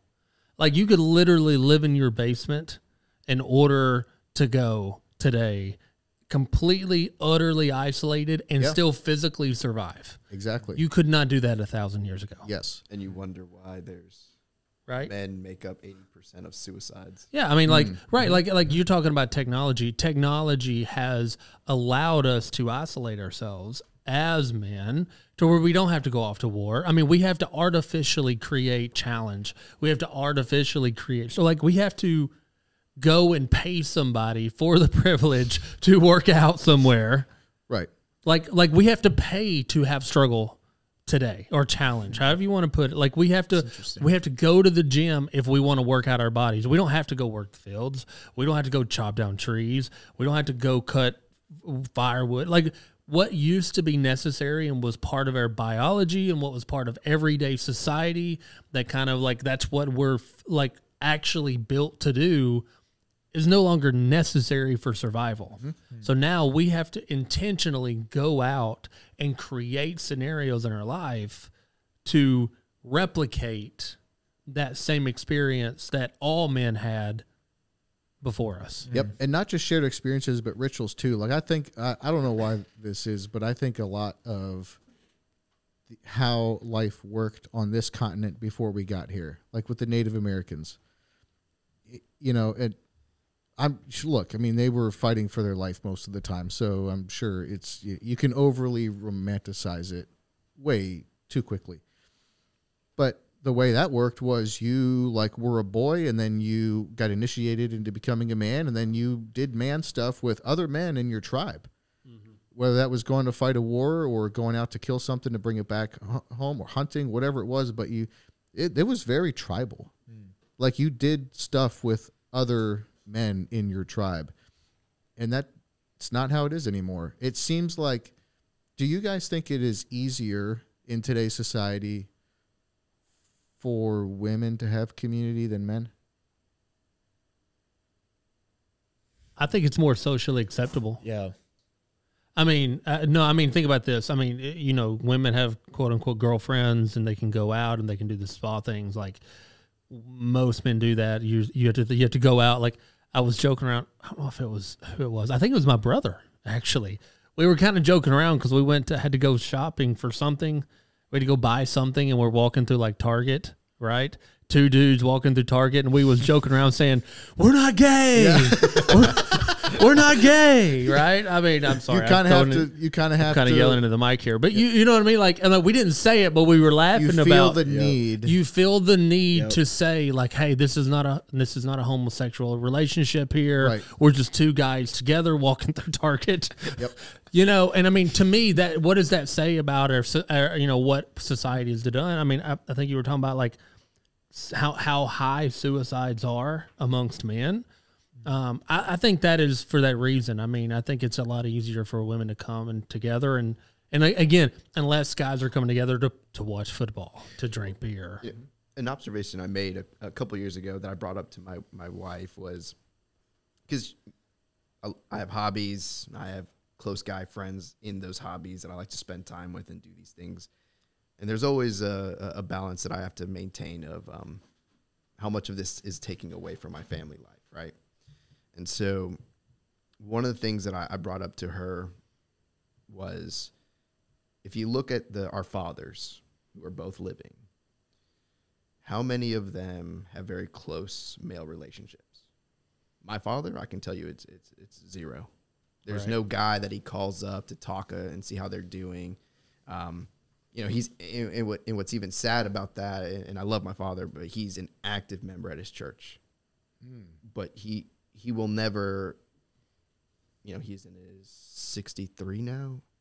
He doesn't go out with a good friend to talk. And that's very lonely for me to kind of see that. And I tell my wife, I'm like, look, that's why I invest in these men and these specific individuals. And yes, we do have a hobby that we share common ground with. And, you know, her response is also to, you know, why aren't these guys the guys from church, right? And I told her, you know, it's hard for me to go to a small group setting and we're expected to sit here and bond, because that's not the way that I bond with other men, is sitting here reading and expressing our feelings. I have closer friendships. Yes, a lot of them are Christian men, but it's surrounded around struggle. along the challenges, whether it's we taking hunting trips together, it was just us in the backwoods. It's guys that I went to college with and we struggled with just trying to be good Christian guys during college, right? And living that out. And I think at the end of the day, you know, when we're looking at all these ideas of what masculine men look like and the conversations, the relationships that we need to have, it's very important for us, one, to ensure that we're following the straight and narrow path, right, to hold each other accountable. Because without those relationships, if I can't ask you those hard personal questions, who will? Mm-hmm. Yeah. I'm actually really glad you said that, because I have wondered, sometimes I have wondered what is wrong with me to the extent that I can't bond over, your example is a good one, a small group or a Bible study or something like that. Like, for me, naturally, maybe I'm not supposed to say this out loud, but particularly because I work at church, but I have found it easier to naturally bond with the dudes at my CrossFit class than I have with just random dudes at church. But that would make sense if there's something in a man that needs that bonding to happen over activity.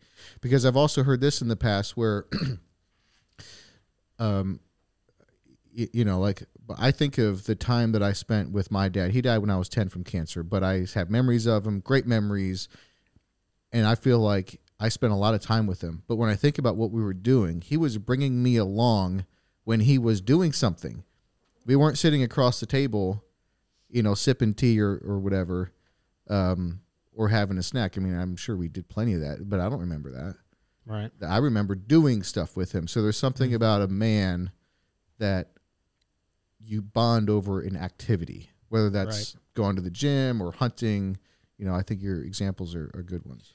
Yeah. That makes sense. When you said about women almost having like a more of an easier path to community than men, I think a lot of that has to do with just like guys being willing to be vulnerable with each other to a point of just sharing things that are hard, that we all struggle with, but we all think we're the only ones going through it because we never share it with anybody. We never share it with each other.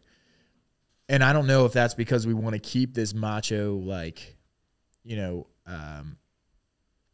image of what a masculine man's supposed to look like. I don't know if it's because of that or not, but I feel like the vulnerability also is a big bonding thing between men, because there's something that there's certain things that I can try to explain them to my wife, but she just doesn't. She will not understand it the same way you might, because you think the same way I do. There's certain things that we all, like I said, we all struggle with certain things, but like we need each other to like fight through those things, to work them out, to, it might not be physically working out, but like, man, prayer together, getting in the, creating a war room with each other where we can just fight with each other. But that takes vulnerability, and that is really freaking hard. Yeah, I know. For a man. And I don't know where that came from, but that's where that started. But it's just, I think that's why it's a little easier for women to have that community than it is for males. Well, I think it's partly because we are so pack driven, like it's in our blood. Whether it's from, a God-initiated evolution or it's just the way we're created, but the pack is in our blood. We don't want to get cut out from the pack. Yeah. So if you share too much, too openly, too quickly, and you thought you could trust these guys, but it turns out you can't trust them, and they cut you out from the pack, that's like the worst thing. Yep. It's so funny, dude, because I have done this myself at our gym, and I have literally seen two other guys do it, and when I saw them, it triggered in my mind, like, that's what's happening right now. So over the last 2 years, I blew my back out like 6 times, and like so bad I can barely walk. And so, of course, at some point after a week or two, you find your way back into the gym just to ride the bike or whatever. And every single time when I'm injured, I will come into the gym. First of all, you walk a little different, because not just because you're injured, but because like you feel injured, you know what I mean? Like mentally. And I will like come in and find my way around the side of the gym and go into the back corner and do something back there. And all of the dudes that get injured do the same thing. It's like it's like a wolf in a wolf pack that's injured. It's like they sneak around the side and like go do their thing and just try to get healthy as quick as possible so they can rejoin the pack. Right. It's kind of fascinating. Yeah. Because I do think that is a built-in thing. Like I think deep down we know that we can't do this on our own. Yeah. And we're not supposed to, and it's not going to work to do it on our own. Like we bear too much responsibility. If you are a dude paying attention, trying to like actually make life better for those you love, you bear a lot of responsibility. Yeah. I think this doesn't get talked about very much, and it's fine. You know, we're strong. We'll push through it. We don't, whatever. It just is the way it is. But we bear a lot of responsibility that doesn't get talked about.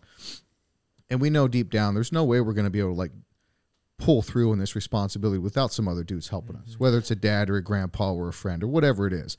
So if you get vulnerable too quickly and they cut you out from the pack, it's like it affects you at like an inner psychological level. Like you can't let that happen.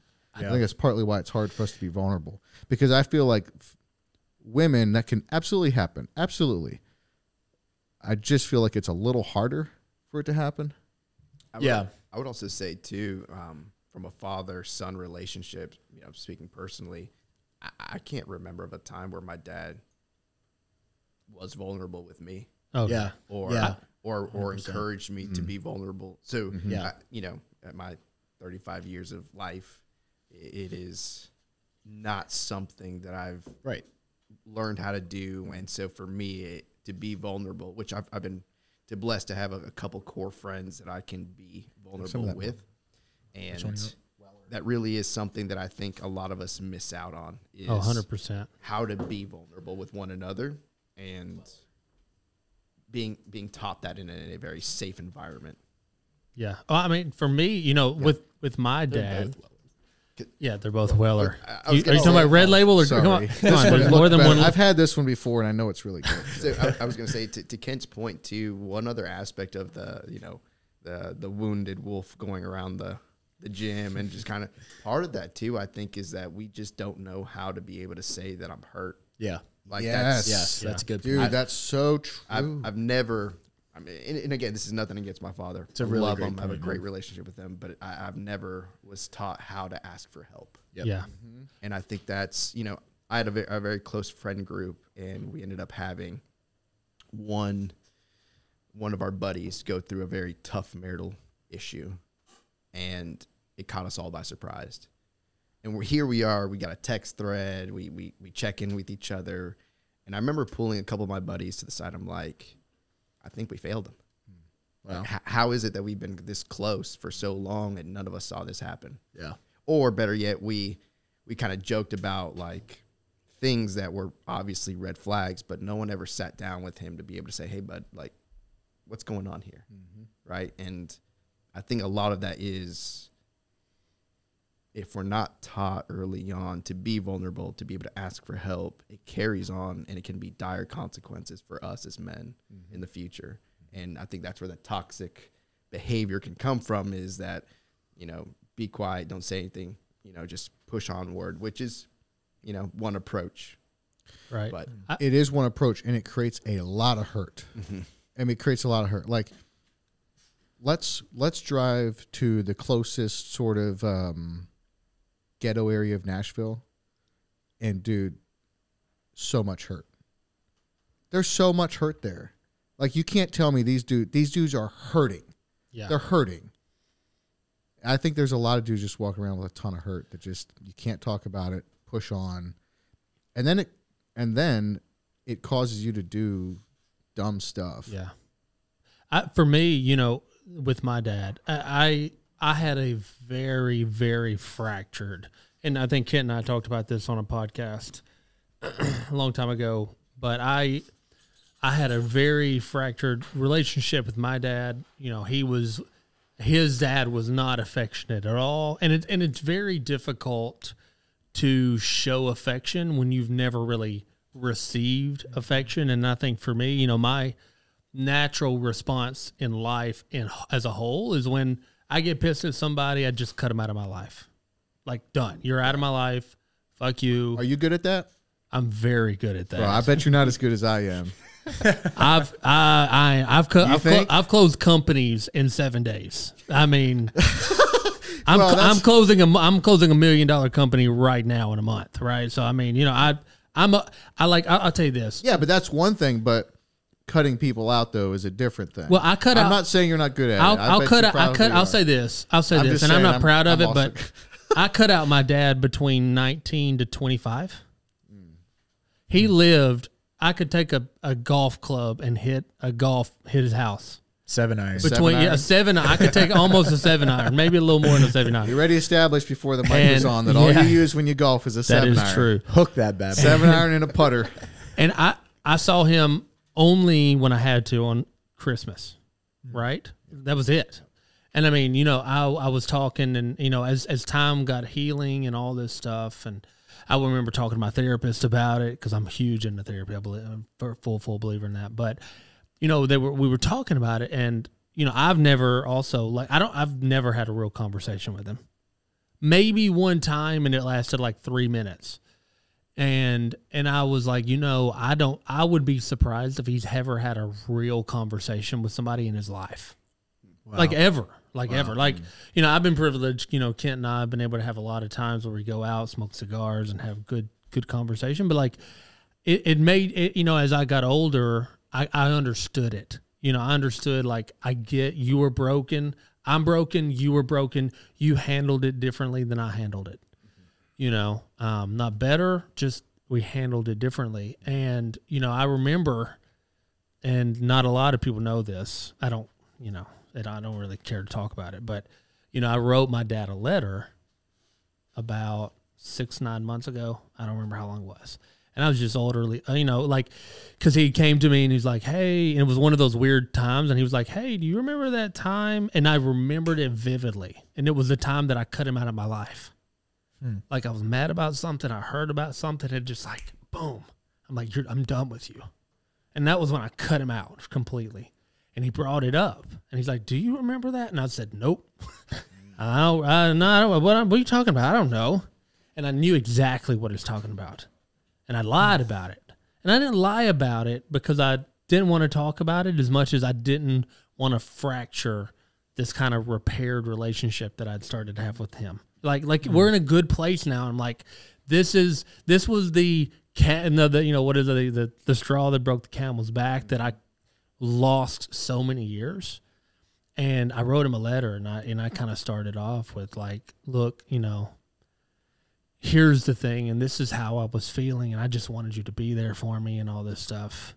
And I just wrote this real, just long, honest letter to him. And I gave it to him, and I was shaking.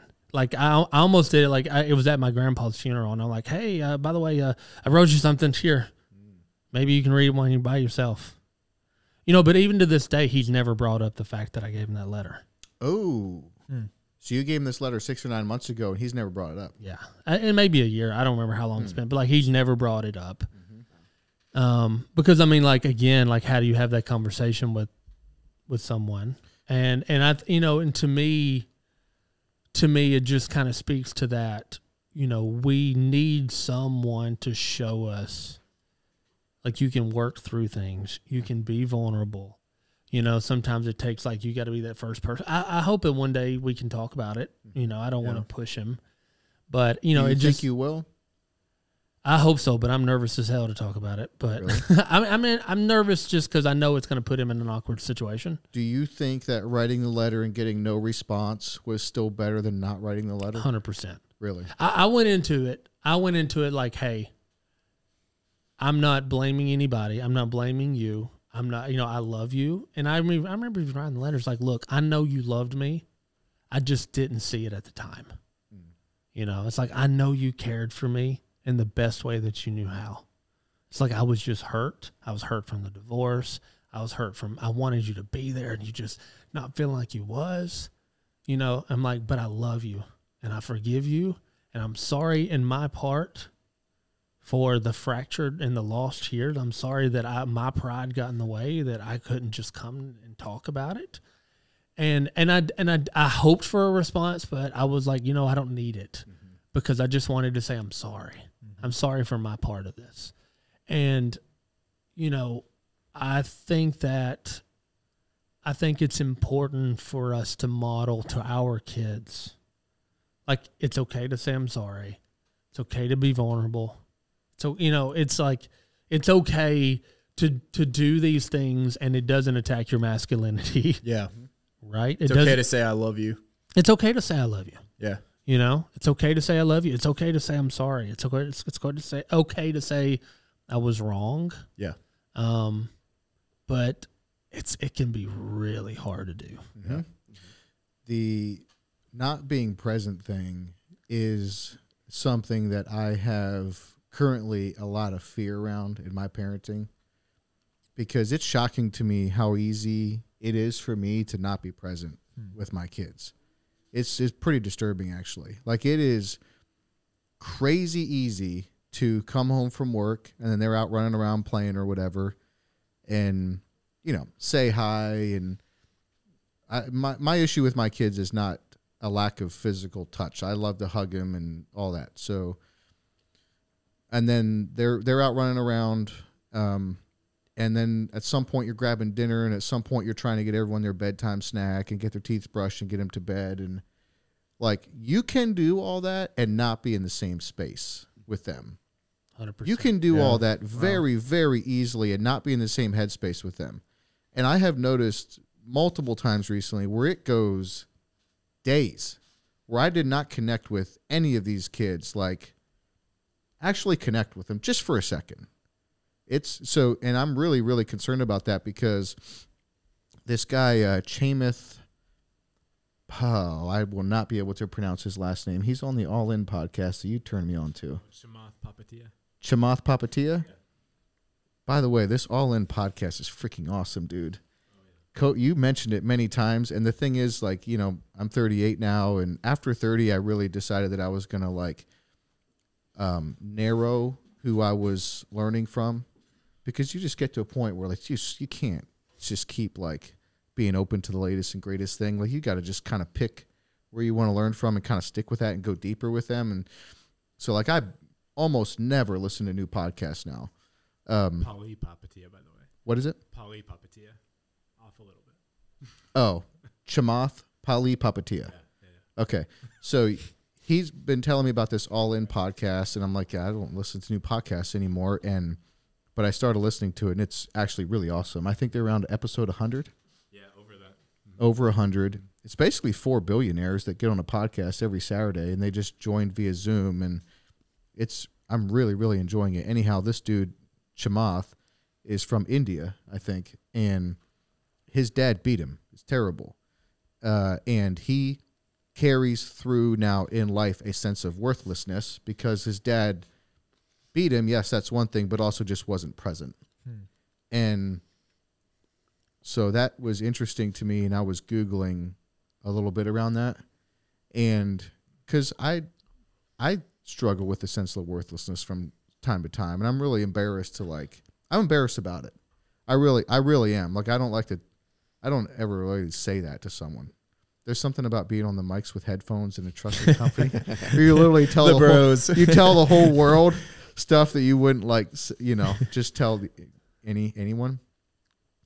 But so I was, you know, but if it's like this billionaire who is saying he still to this day struggles with the sense of worthlessness, when he says that to me, like, gives me more empathy and compassion for myself, and, like, more, well, if I feel that way, then maybe it's okay to talk about that too with trusted people, you know?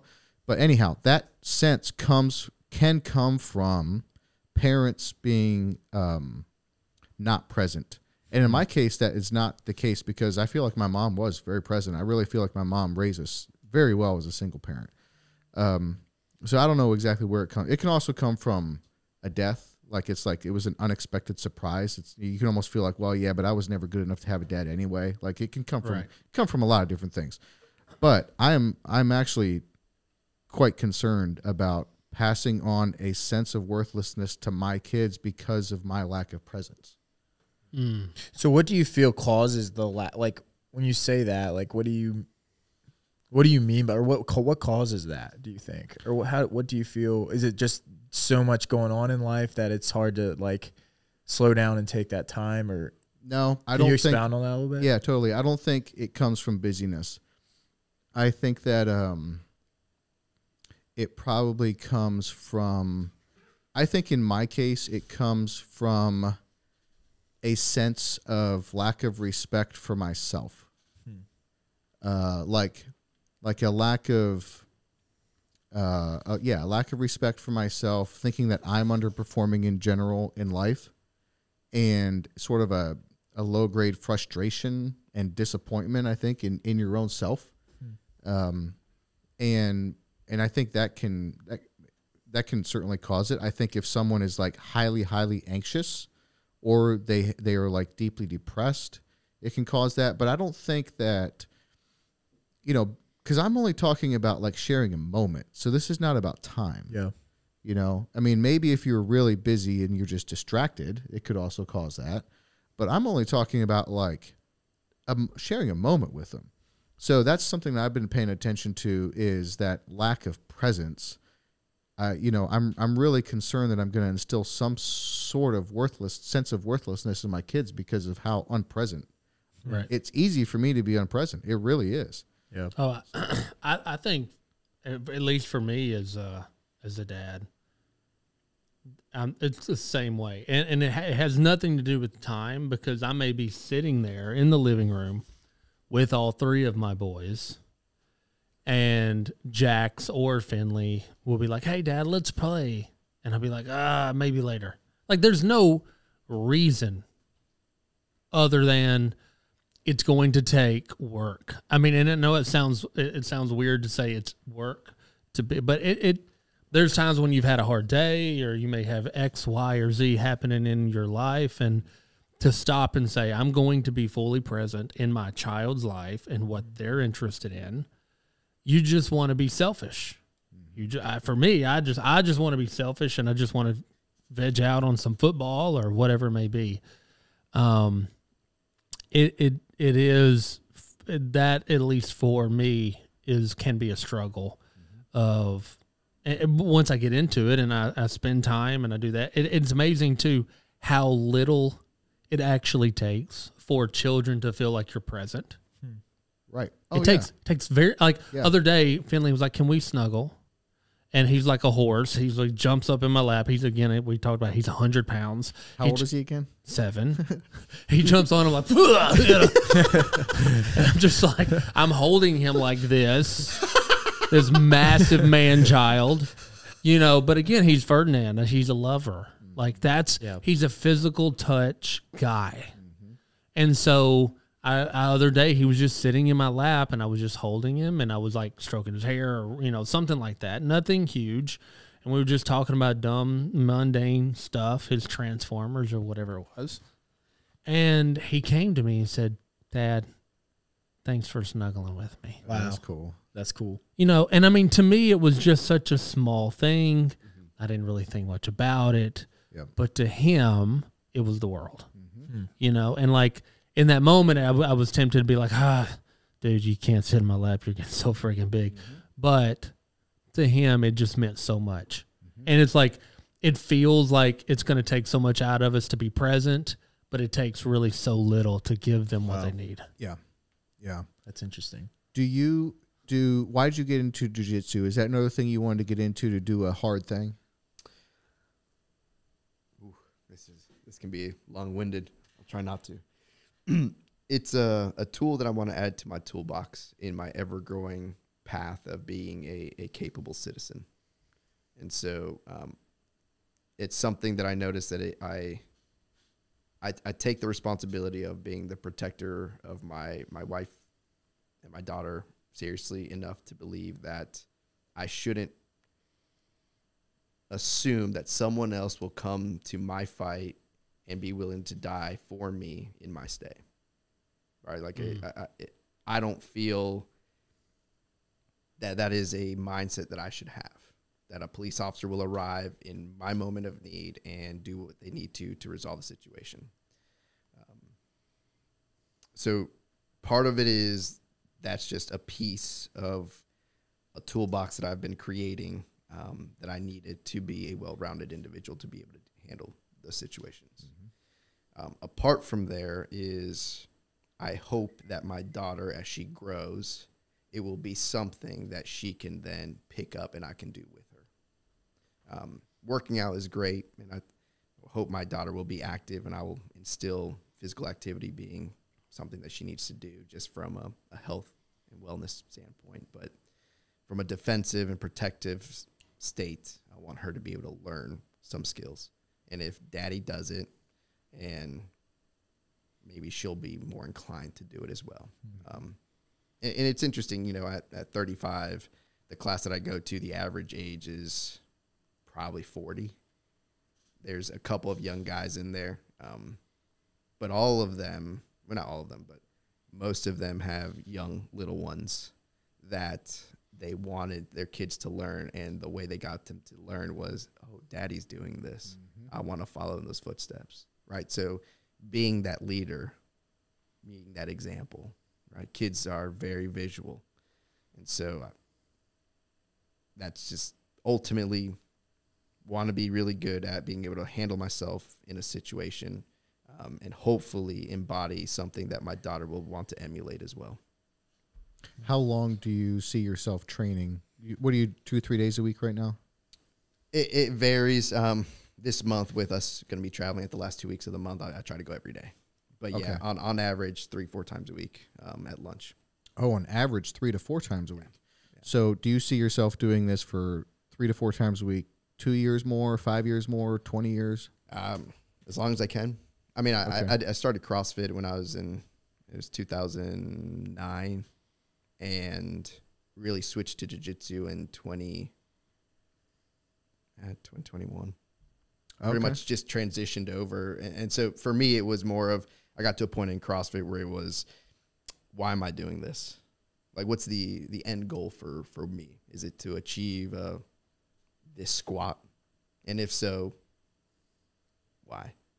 Like, how is it making me a better man, a better husband, a better father, or whatever, right? Like, for me, there has to be an end state that I'm trying to achieve. And ultimately what it did was instill the foundation for me to have a solid basis of physical fitness to then use to leverage on other endeavors. So for jiu-jitsu, I hope to be able to do it as long as I can. Okay. Yep. I was, I just started 2 weeks ago, so, but it's something that I have been wanting to do for a few years really. And I wanted to do something that was going to kick my butt. And it totally is. Like, it's going to take me a while, dude. I mean, I'm not that smart. So when they like teach a movement, I need to it takes a bit, you know? So I feel like I'm going to be a very slow learner at this. And so it's kicking my butt, which was part of the reason that I wanted to do it. And I also wanted to be beaten physically by another dude or girl and lady, another human, like be physically beaten in a way that it doesn't matter, you know, like it's fine to get tapped out. It's just, they know more than you do. They're more technical than you do. They know better moves than you do. That's fine. But to be humbled in that way, but then also to experience the exhilaration of tapping someone else out and learning, and just that huge like growth curve, but also the physicalness of it. One thing I was thinking of recently was, I mean, I didn't think about this for a long time, but when I was a kid and my dad's family would get together, the Lapps, I mean, I'll bet you as a kid anyway, there wasn't a single time when that family got together that some of the uncles didn't wind up wrestling. I mean, they just did. Like, it didn't even occur to me that doesn't happen in today's society anymore. Right. And, you know, if we get together, I don't want to wrestle you guys. Like, someone's going to hurt something. You know what I mean? Like, that worked in the 80s and the 90s, but it's not, I don't want to do that now. You know what I mean? Like, if you guys want to wrestle, go for it. It's not the same. So, like, you're on out. Back in the 80s and 90s, there was still a way for grown-ass men to have physical contact with each other and like test each other's wit and moves and strength against each other. And it didn't really matter. It's like sparring, you know, it's like Lincoln and Jackson tussling. It's good for them. If it, you know, as long as they're not angry. I love when they tussle. It's great. But even them, if I think about it, they don't ever really wrestle. Like I grew up wrestling my sisters every chance I would get, you know, like I had 2 older sisters. I'd wrestle them. I'd wrestle whoever I could get my hands on. But it's not the same anymore. People don't wrestle like they used to. And those same uncles, you know, if we got together, you know, now they wouldn't wrestle either. I mean, they're older and whatever. And I wouldn't wrestle my cousins if we got together either. Like it's kind of weird now. But something about the 80s and 90s, you got together in a family gathering and it was all in good. No one was angry. It was for fun. But it was like a physical outlet that seems to not exist anymore. And jiu-jitsu is a way that actually still exists, but it's structured and there's a science to it and there's technique and it's a sport. And I just think that's it's accomplishing so far, like what I was hoping, which is like you get to have an outlet for some of that and experience some wins and losses in a way that's safe and it's structured and it's a sport. So if you get tapped out, guess what? No big deal. What are you going to do? Get angry? No. That's immature. Just figure out what you did wrong and then try to do it better next time. And that constant improvement is what I was after. How important do you think it is as now men, we're all men now, to really understand like okay, maybe it's a physical status. Like what is our pecking order in any given situation? Like Lauren, my wife, grew up with 6 girls. She's the second of 6 girls. So the idea of boys is completely and utterly foreign to her. She doesn't understand why they are always like fighting and getting, you know, wrestling with each other. And I always, again, another one of my jokes is like, they're pushing against the world to see if it pushes back.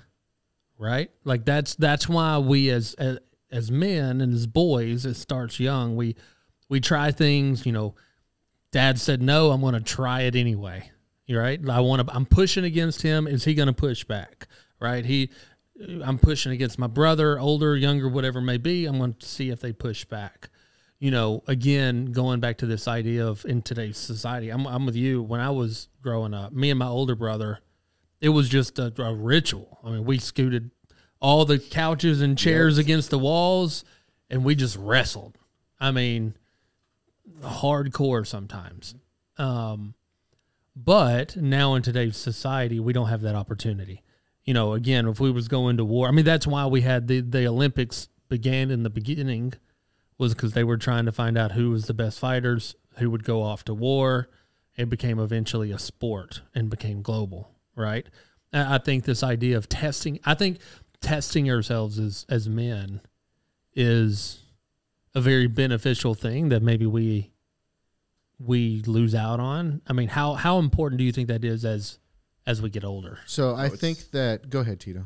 I was going to say, I think it's vital for everyone to know what their capabilities are in all facets of life, right? And violence is one of them, right? And we live in a society that a lot of people, and I may get hate for this, but haven't been punched in the face. And so there's a sense of there's no consequences for my actions. Right. Right. Now, jiu-jitsu, anything else, whatever, you get in a mat, and I'm usually the smaller guy. Push on the outlet. In my class. Yep. And which I prefer, because in my mindset, if I ever have to go to toe-to-toe with someone, it's not going to be a 5'6", 165-pound guy. It's going to be a 5'9", 200-pound dude that I'm going to have to protect myself from. And so I think it's very important for men to push themselves. Actually, I'd say all people, not just men, to really understand what their capabilities are and where they fall short. And with that knowledge comes power. They can then take that and say, you know, we're one of the few species, if not the only species, that can then train ourselves to become better and overcome those challenges, and really improve our capabilities in all, you know, and again, in any facet of life. So I think it's from boys fighting with each other or a martial art or whatever it may be. I think it's very important to really push to see how much you get pushed back, you learn, and you continue to grow, right? It's a beautiful thing to know what you are capable of.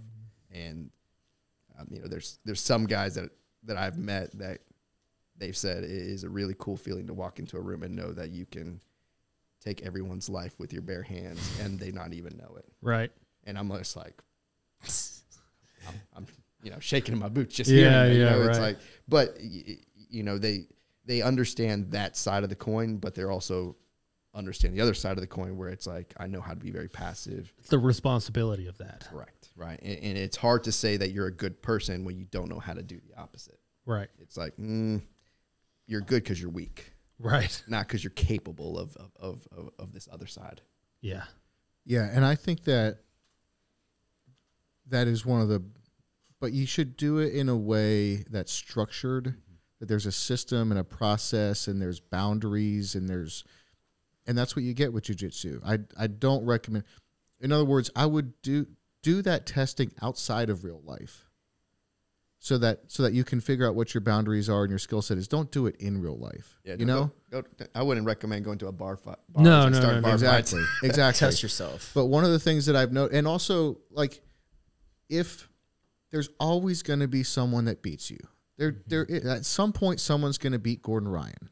At some point, might be a while, but at some point, Tito could take me. You know what I mean? But I'm not scared around Tito. I don't feel like I'm lesser of a man around Tito. But 100% he could take me. I mean, but having that, I think it increases your. I don't think I know. It increases your confidence. This is like I've probably heard, I mean, you just said it, but I mean, I think I've heard it from at least 3 or 4 other guys that train. Like one of the guys at a CrossFit gym used to be at CrossFit class every day, and now I never see him because he's got too into jiu-jitsu. And he was saying like to carry that level of confidence around, if something goes down at a bar, and he's I think he's a purple belt. If something goes down at a bar, unless randomly some black belt's in there or whatever, go to the average bar on Broadway. Something goes down, he's going to be able to handle it. And he is. I mean, he's going to be able to handle 99% of what happens in real life. He's going to handle it just fine. And that level of confidence, when you look at Gordon Ryan, who we were talking about earlier, he's won like 57 straight fights, and he's the best in no-gi Brazilian Jiu-Jitsu. Gordon Ryan is the greatest of all time. He's only 26 years old. Just look at the way he walks. Right. Total confidence. And when you know deep down, like you can take, in his case, he can take the life, if he so choose, of other world-class competitors. I mean, literally with jiu-jitsu, you can break someone's arm, you can pop their knee, you can pop their ankle, you can choke them out. But if you break someone's arm, then it's only a few more minutes before you're choking them out.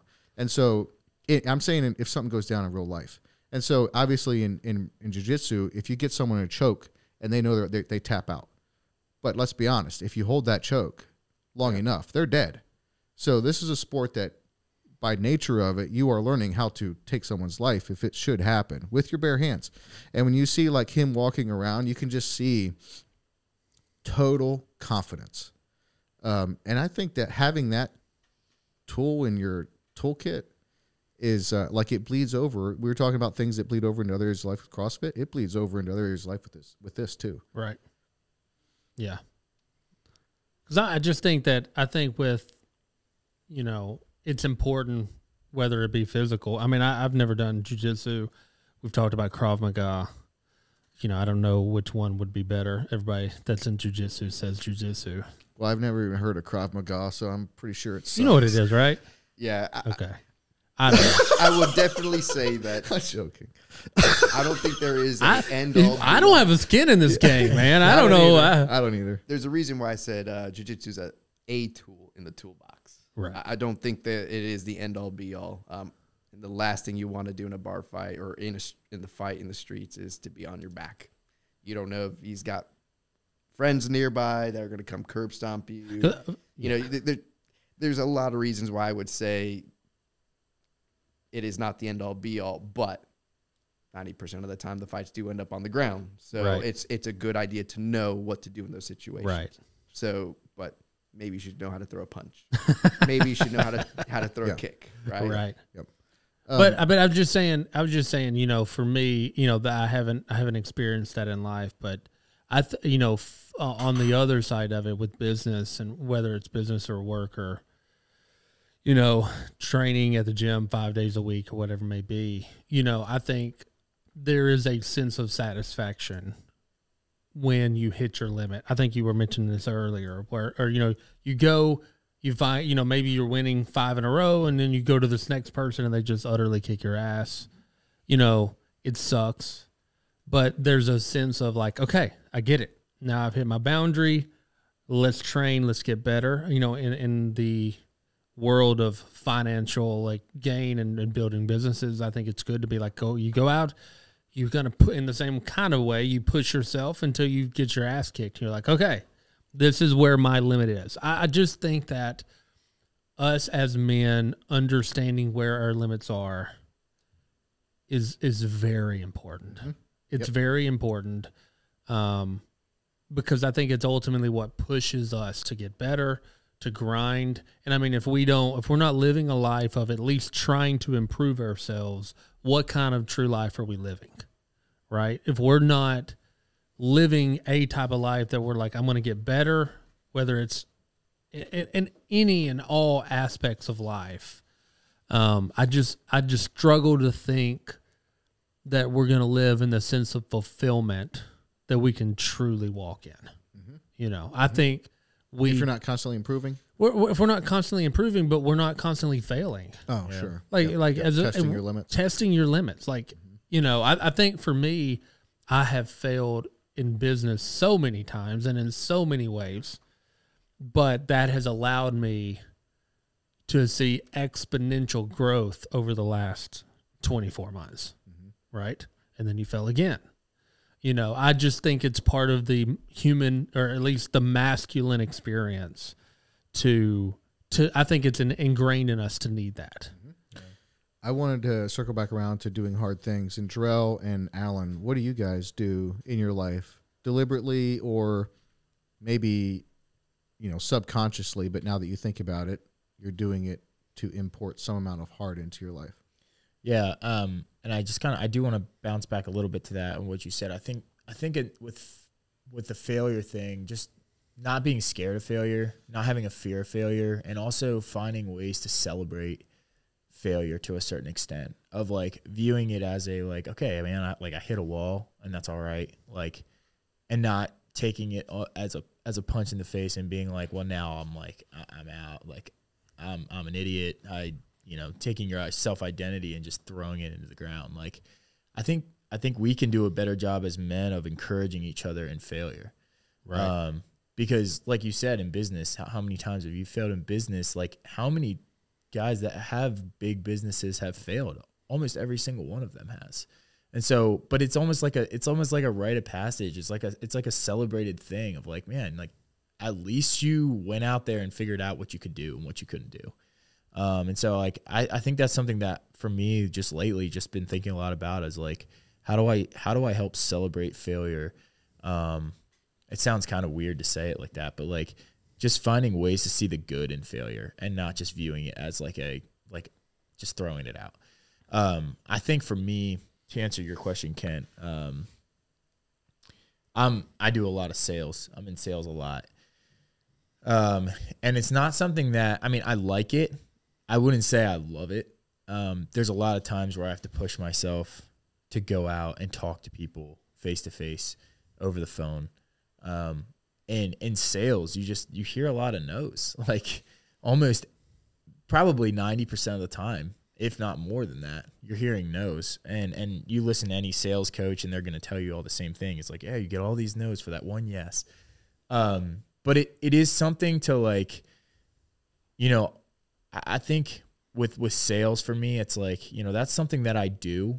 It's part of my profession. It's part of what I do, and I don't necessarily love it, but I definitely know that it's helped me grow, not even just just socially, but even just to hear those no's and not realize or to not think that person's taking a personal shot at me or that affecting my identity of who I am because they said no to something that I'm trying to sell them. But it's crazy how fast I can take that no and take it so personal. And just disconnecting that no from, just the fact that they don't want it, and that's fine. So I think, that can be really hard for me because me naturally as a person, I can tend to be a people pleaser, which is a trait that I am quickly trying to get rid of or minimize as much as I possibly can, because I realize that that's toxic. But I also, I think that's what is so hard for me in sales. It pushes me to be like, you know what, like push past that no, push past that little mini like battle that you may have lost and go to the next one. And when you get that victory, realize that, wow, like that's really like, it's really like, it just gives you that sense of like, man, like I just achieved that. Like that was something that I heard how many no's, but I got that one yes. And it pushes you on to that next victory. And so that definitely sales for me is something that I put myself into. I always thought I would enjoy it, and I do. Naturally, there's natural things about my personality that makes me good at sales, but at the same time, I don't always love it. But I choose to stay there because I think I think there's a lot of good life lessons to be taught in just hearing those and understanding that you can move past them and continue to push forward. So sales is definitely one of those, and volleyball. I mean, sports, athletics for me. I mean, that's interesting. I would have thought like athletics would be something like you would just like to do, want to do, totally enjoy, but you're putting it in the category of like doing hard things. Yeah, I mean, I never, I always push myself to play the best. Or I'm always playing. If there's a level to be played, I want to play in the upper level. I want to play in the top level. And, I might get my butt kicked. Well, actually, most times I do. My sport's volleyball. I love volleyball. Play a lot of it. Play a ton of it. And, yeah, there's a lot of guys that are taller than me and can hit harder than me and can block better than me and whatever. But, I view that as a challenge to, like, my dad always instilled that in me when I was younger. It's just like, it's not about the fact that they might have physical attributes that are different than you. It's about it's the fight and the dog. And so I really enjoy, I enjoy the sport. Don't get me wrong. I love volleyball, but there's a lot of, if there's a chance, if there's an opportunity for me to take the harder road and take a higher level, I'm going to do it because, I just enjoy that challenge. So, yeah, athletics, definitely sports for me has taught me a lot of lessons in that as well. How about you, Alan? What hard do you incorporate into your life? From a physical perspective, I've came to the point I work out 5 or 6 days a week generally. 5 or 6 days a week? Are you bullshitting right now? No, I'm not. Yeah. Really? Yeah. I have 3 really hard days, Monday, Wednesday, Friday, on this new program. I was doing 5 full days of full body. I'm doing this new program now where I do Monday, Wednesday, Friday super hard. I work out about hour and 45 minutes a day. Wow. That's so much, man. Dude, that's impressive. Yeah, it is. It's a lot. But I get there. Well, what I do is I get there. I spend the first 15 minutes in meditation, kind of getting my head right, visualization. And then I start warming up. I work out at the gym. So as soon as I drop off my boys at 8, I get there. Where do you go? 1440. Okay. It's just a gym. Okay. Yeah. I have to have programs because I don't know enough about fitness to do anything on my own. So I have to have programs. So the program that I'm on now, Monday, Wednesday, Friday, it's about an hour and a half workout. And then Tuesday, Thursday, I go in, again, I do my visualization, I work out, I do warming up, and then I do what they call trigger sessions, which is kind of an easier day. It ends up being about a 40-minute workout, but it's like super easy. You're just pretty much doing enough to trigger your nervous system, hey, you need to keep building. So you're not tearing down any muscle. You're just saying, hey, work out this muscle, keep growing this muscle. It keeps yourself in a constant growth without tearing anything down those other 2 days. And then I do like my ab workouts on the easy days. So, and then I've been trying to do yoga on Saturdays. So nice. I do a yoga on Saturdays. So, I mean, and I really fell in love with it because, Kent, you know this. I don't think the other two do, but I was 235 pounds a few years ago and then was able to drop down quite a bit. And then 2 years ago, I'm like, man, I got to get my health in order. So I got my brother-in-law to start doing personal training with me. Literally the first day at the gym, I threw up 3 times. Jeepers, man. Yeah. That's how you know you're not doing it right. Seriously. You're not supposed to throw up when you're working out. I threw up because, I had a cigar right before I went to the gym, which was a terrible idea. You know what? You're right. You did need to hit you do need to throw up, dude. Terrible idea. But also, I mean, I hadn't really consistently worked out in months. Like I would go to CrossFit, but the thing with CrossFit is, as you know, if you don't hit the 5:30, you're not going to work out till 7. And I'm like, shit, do I want to go home at 7? So it has helped kind of create the structure in my life that, like, I don't ask questions. I drop off my boys. I go to the gym. No questions asked. If somebody says, hey, can you meet me at 9? I say, I can't. I'm committed. I got commitments at 9 o'clock. My commitment is at the gym, right? So they don't have to know what my commitments are. Heck yeah, man. All they know is I'm committed until 10 o'clock. You gonna throw up tonight after smoking 2 pots? Oh man, I don't even have a buzz. That's really bad. So that, I mean, from a physical level, that's what I'm trying to do, and I really have thought about either doing jiu-jitsu or Krav Maga.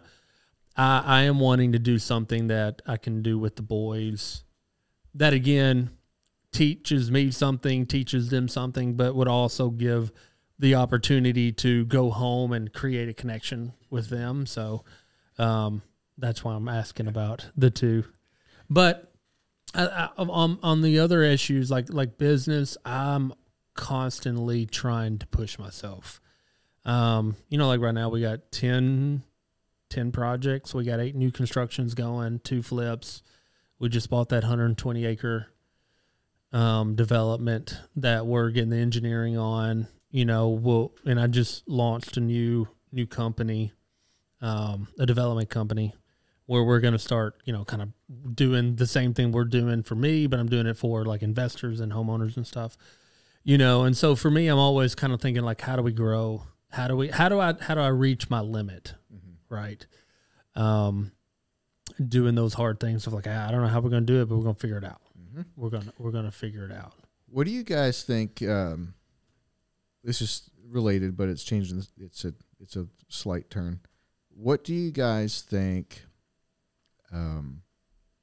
is most? All right. What do women today not understand about men today?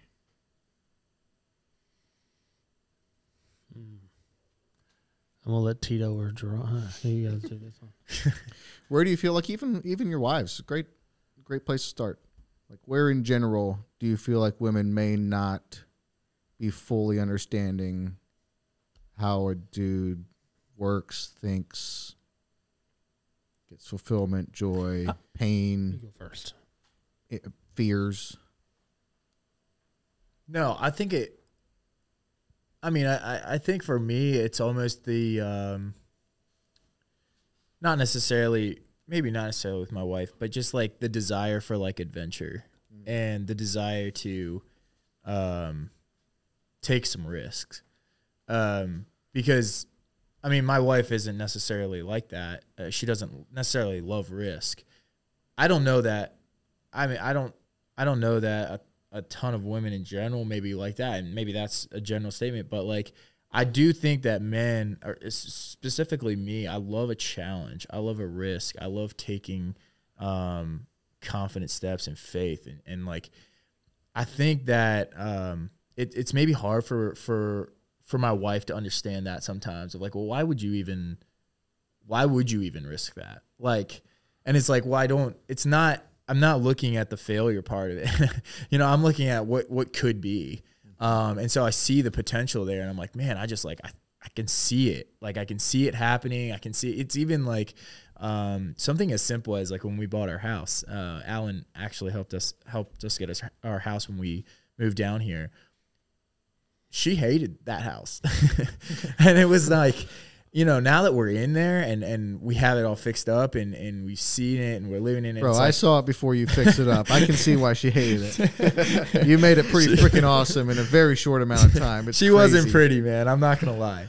But like, it wasn't even about the look of the house. It was just like, you see the potential of what it could be and the potential of what that property could be worth down the road. And, what some minor things could make that house look like and up the value of the house and resale and all that stuff.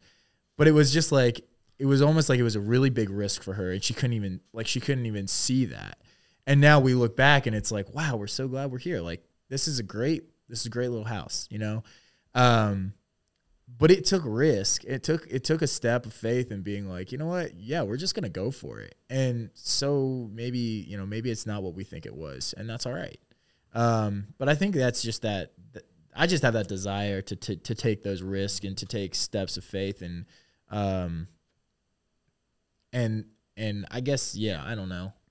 Just doing that together with her has been a journey, but we help each other in that area. You know, she can also, you know, bring maybe the voice of reasons in certain situations too that I need. Yep. But yeah, I think maybe that's a pretty big one for me, I think. Risk taking. What do you guys think? Tito's wheels are spinning. Yeah, they are.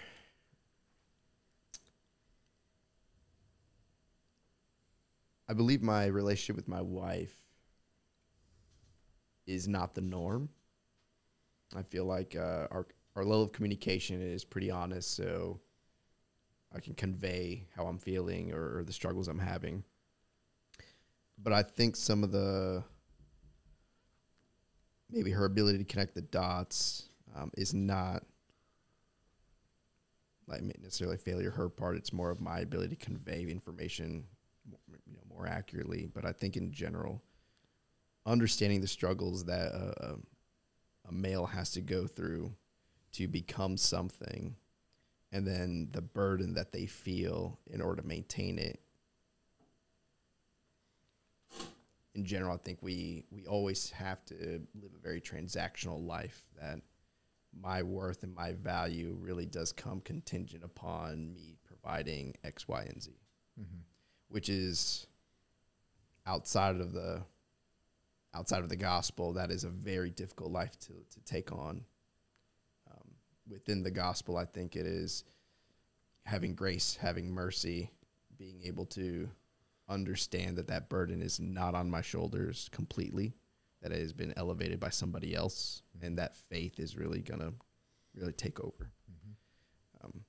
I think the internal dialogue that a man has in what their identity is, whether it is established by the efforts from their labor or their identity and their beliefs, I think there's always an internal dialogue of what our identity is really based on. And I think that comes outward in our actions and looking for challenges or doing risky things. A lot of it, I think, comes down to, where's my identity? Am I finding it in my hobbies? Am I finding it in the approval of other men? Am I finding that in my success of my career? Right. And I think a lot of us struggle knowing where that identity comes in. And when we don't have it, for the friends that I've seen that kind of struggle with this too, is very detrimental to the marriage. And so I think that, in summary, I think in general, I think women don't really understand that battle that men tend to have ongoing in their lives day in, day out.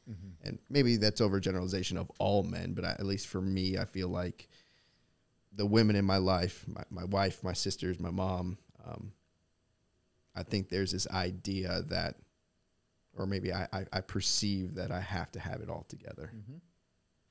Yeah.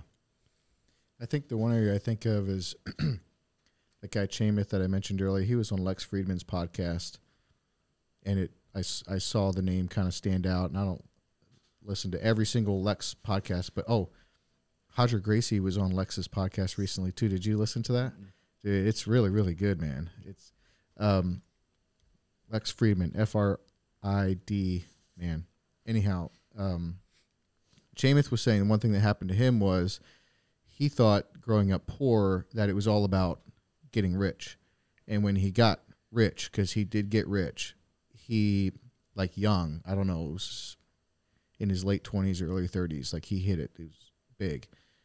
But at that point, then his dad changed the goal and made it all about who he was as a person. And he felt like, what are you doing to me? You changed the goal here. I thought I would please you by getting rich.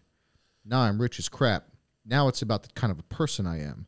And I think that might also be the case. I talked about this a little bit with Mariana, but not in depth, so I'm curious to know if women feel that way also. But when he said that, I was like, you know what? I think that a lot of dudes feel like the goal keeps changing on them. Mm-hmm. Like what you're supposed to work towards keeps changing. And then you're like, well, what the heck? Like I thought life was about this. And then it becomes now life is about this. Like, you know, it could be that Lincoln feels right now that, you know, that one of the goals in his life is to, you know, do good at school, but also to become like a good contributor on his basketball team. But at some point he may feel like, well, life's about finding a really great girlfriend. And then it's about like having a good marriage. And then it might be about maybe having kids. And then maybe it's about doing well in business. And then maybe it's about, well, that doesn't matter. Now it's about who you become as a person. Then maybe that doesn't matter so much. And now it's about, you know, it does feel to me like I have felt that where like the goal changes and you're trying to like go through life trying to figure out like what you're supposed to do next. And then you succeed at something maybe, and then it's about something else. I feel like maybe that might be more of a man's issue than a woman's, but I don't know. I haven't talked with I haven't talked with Mariana or really any other women about it to know like if they feel that way. But I think a lot of dudes might feel that way. Yeah. My wife has done a great job at giving me feedback, you know, and telling me, hey, you're doing a great job. Hey, you're messing up. But I think what helps identify that goal of what we're working towards is helped by having community of like-minded individuals, accountability. I definitely have seen men achieve success, and by their achievement, it almost gives them free rein to do other things that they normally wouldn't have. It's almost like I've unlocked this privilege now to do things I normally wouldn't. Mm-hmm. And I think a lot of that is, you know, we need to be held accountable to what are we actually working for? Why are we here on this earth? You know, what is our end goal here? And I think if we lose sight of that, which is very easy to in today's day and age. Yes. It's very difficult. And that's a constant the gospel can bring into play, like really like nothing else. Where if you can have that as your North Star, mm-hmm. whatever else you think is a secondary goal or something good maybe to work towards or to take your life towards next, having that as sort of a constant. Yeah. Absolutely. Can be really helpful. I think I do think in general, this is generalization, so this is, you know, I know this isn't the best, but I don't know how else to go about it. I think in general, women don't understand how important sex is to a dude. Like I'm talking like we're all married, right? Like it's good. They're good marriages. And I just think in general, and I'm not like, I don't have any issues on that front. So I feel like I have the best wife in the entire world. But if a dude is like, I feel like it gets joked about, you know, a lot and made light of a lot, and it's fine, whatever. I like making jokes. But I'm not sure that all women understand how important that is to a dude. And I don't even think that's, and I'm not saying like I just think it's built into creation somehow. Like It just is, it seems like. Yeah. I mean, you asked me. I agree, first off. Yeah. I mean, I think that. In other words, can I put a fine point on that? Like, Yeah, go ahead. I would have to think if some dude is routinely, all right, first of all, you got to earn, right? Like you have to earn intimacy. You have to earn trust. You have to earn that mutually beneficial, enjoyable, pleasurable experience. 100%. You have to earn it by being selfless and responsible and caring and all of these things. But I think that let's say a dude is doing that. Let's say he's doing all the right things and he's getting like turned down semi-consistently. I feel like that takes that guy's backbone and rips it out in a way that it's maybe hard to understand if you're not a dude. Is that fair? I think that a lot of that has to do with the fundamental need of a man to conquer. Right? Like, I mean, we're built to desire to conquer things. Whatever, our world, we want to conquer our world. Whether our world is business, whether it's jujitsu, whether it's our wives in a sexual sense, whatever we choose our world to be, it is in our nature to want to conquer whatever it is, right? To go out. I mean, this is why we can look on people like Julius Caesar and be like, I get it. Yeah, if I had the ability, I would do it too. You know what I mean? Because, I mean, whatever, and again, the difference is we get to choose what world we're choosing to conquer. But, I mean, I don't know very many men living in their full selves, looking at where they are and be like, I'm good. Right? I mean, I'm not saying that there aren't, but I don't see very many happy men doing that. Right? And I have the fundamental belief that, like, boys never change. We just evolve. Right? And what I see my boys doing, I'm doing today as a guy. Right? We talk about testing limits. Okay? I think that it goes to this goal thing you're talking about before of, like, okay, I set this goal and now I hit the goal. Well, now the goal's over here. Now I got the goals over here. Like, I think we tell ourselves that at some point in our life, the conquering will be over, but it's never going to be over. Right? We're always going to have this fundamental need and desire to conquer. Maybe you get old and you retire and you're going to conquer the golf course, right? But how many men, when you get old, they just retire, they sit at the house? What do? We die because there's nothing left to conquer, right? I think we fundamentally need that as men, and I think that's not necessarily something that's inherent in women, and I think that's one of the reasons why Lauren just doesn't understand why do you have to fight all the time as boys. And I get on to them, like, don't punch your brother so hard. But I don't get on to them as much because I'm like, I understand. I get it. You need to know who you are.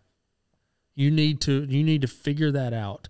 And with sex, I think what rips out the backbone of a man is because he's married. He wants to have this feeling of conquering his wife, right? And a lot of women want to be conquered by their husbands in a sense, and this, I'm not talking about it in a weird toxic way, but I mean, that's what we want. And when you're not able to, quote unquote, conquer your wife, the person that you are the most intimate with, I think it speaks to the inner parts of a man's soul. Like, am I worthy? Yeah. Like, am I a man? Am I masculine? Do I have what it takes? Yep. Right? And I think that, because I think it's just so much more than the physical sex. It's so much more than the physical release for a guy. Absolutely. Yeah, 100%. It speaks to a deeper part of us that just needs to feel like I'm a man. I have something to give my wife that only I can give her. And I think that's important to us. Right? And I think that spills over to every aspect of our life. I think if we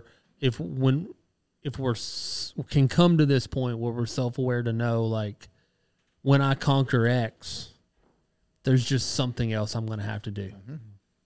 Right? I think I think where we get as men is we think, when I conquer this city, when I get to $1 million net worth, 10 million, 100 million net worth, like that's when I'm going to be happy.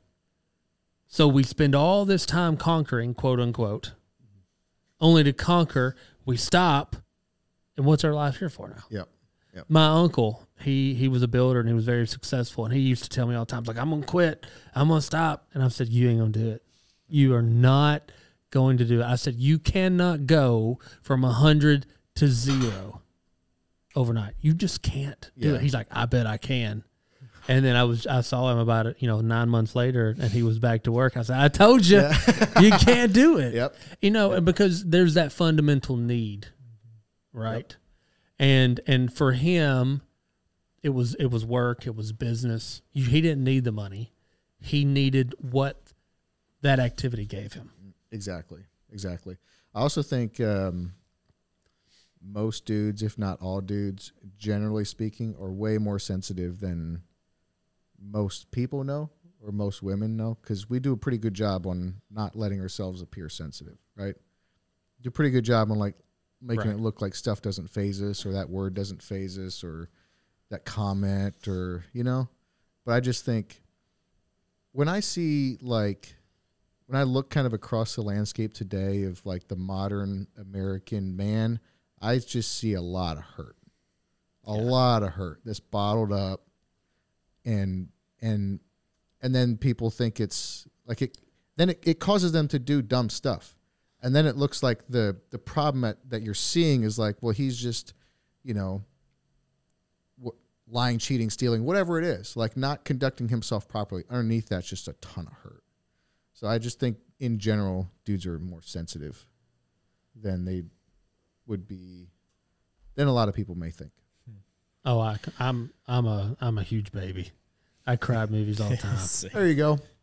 I'm secure. Yep. Well, it's almost 10:30, so Oh, dang. I don't want to keep you guys all night, but this was fun. We got the mics warmed back up again. Colby, we got the Thank you, videos Colby. working. Colby's the man. All figured out. Colby's behind the plan. Awesome.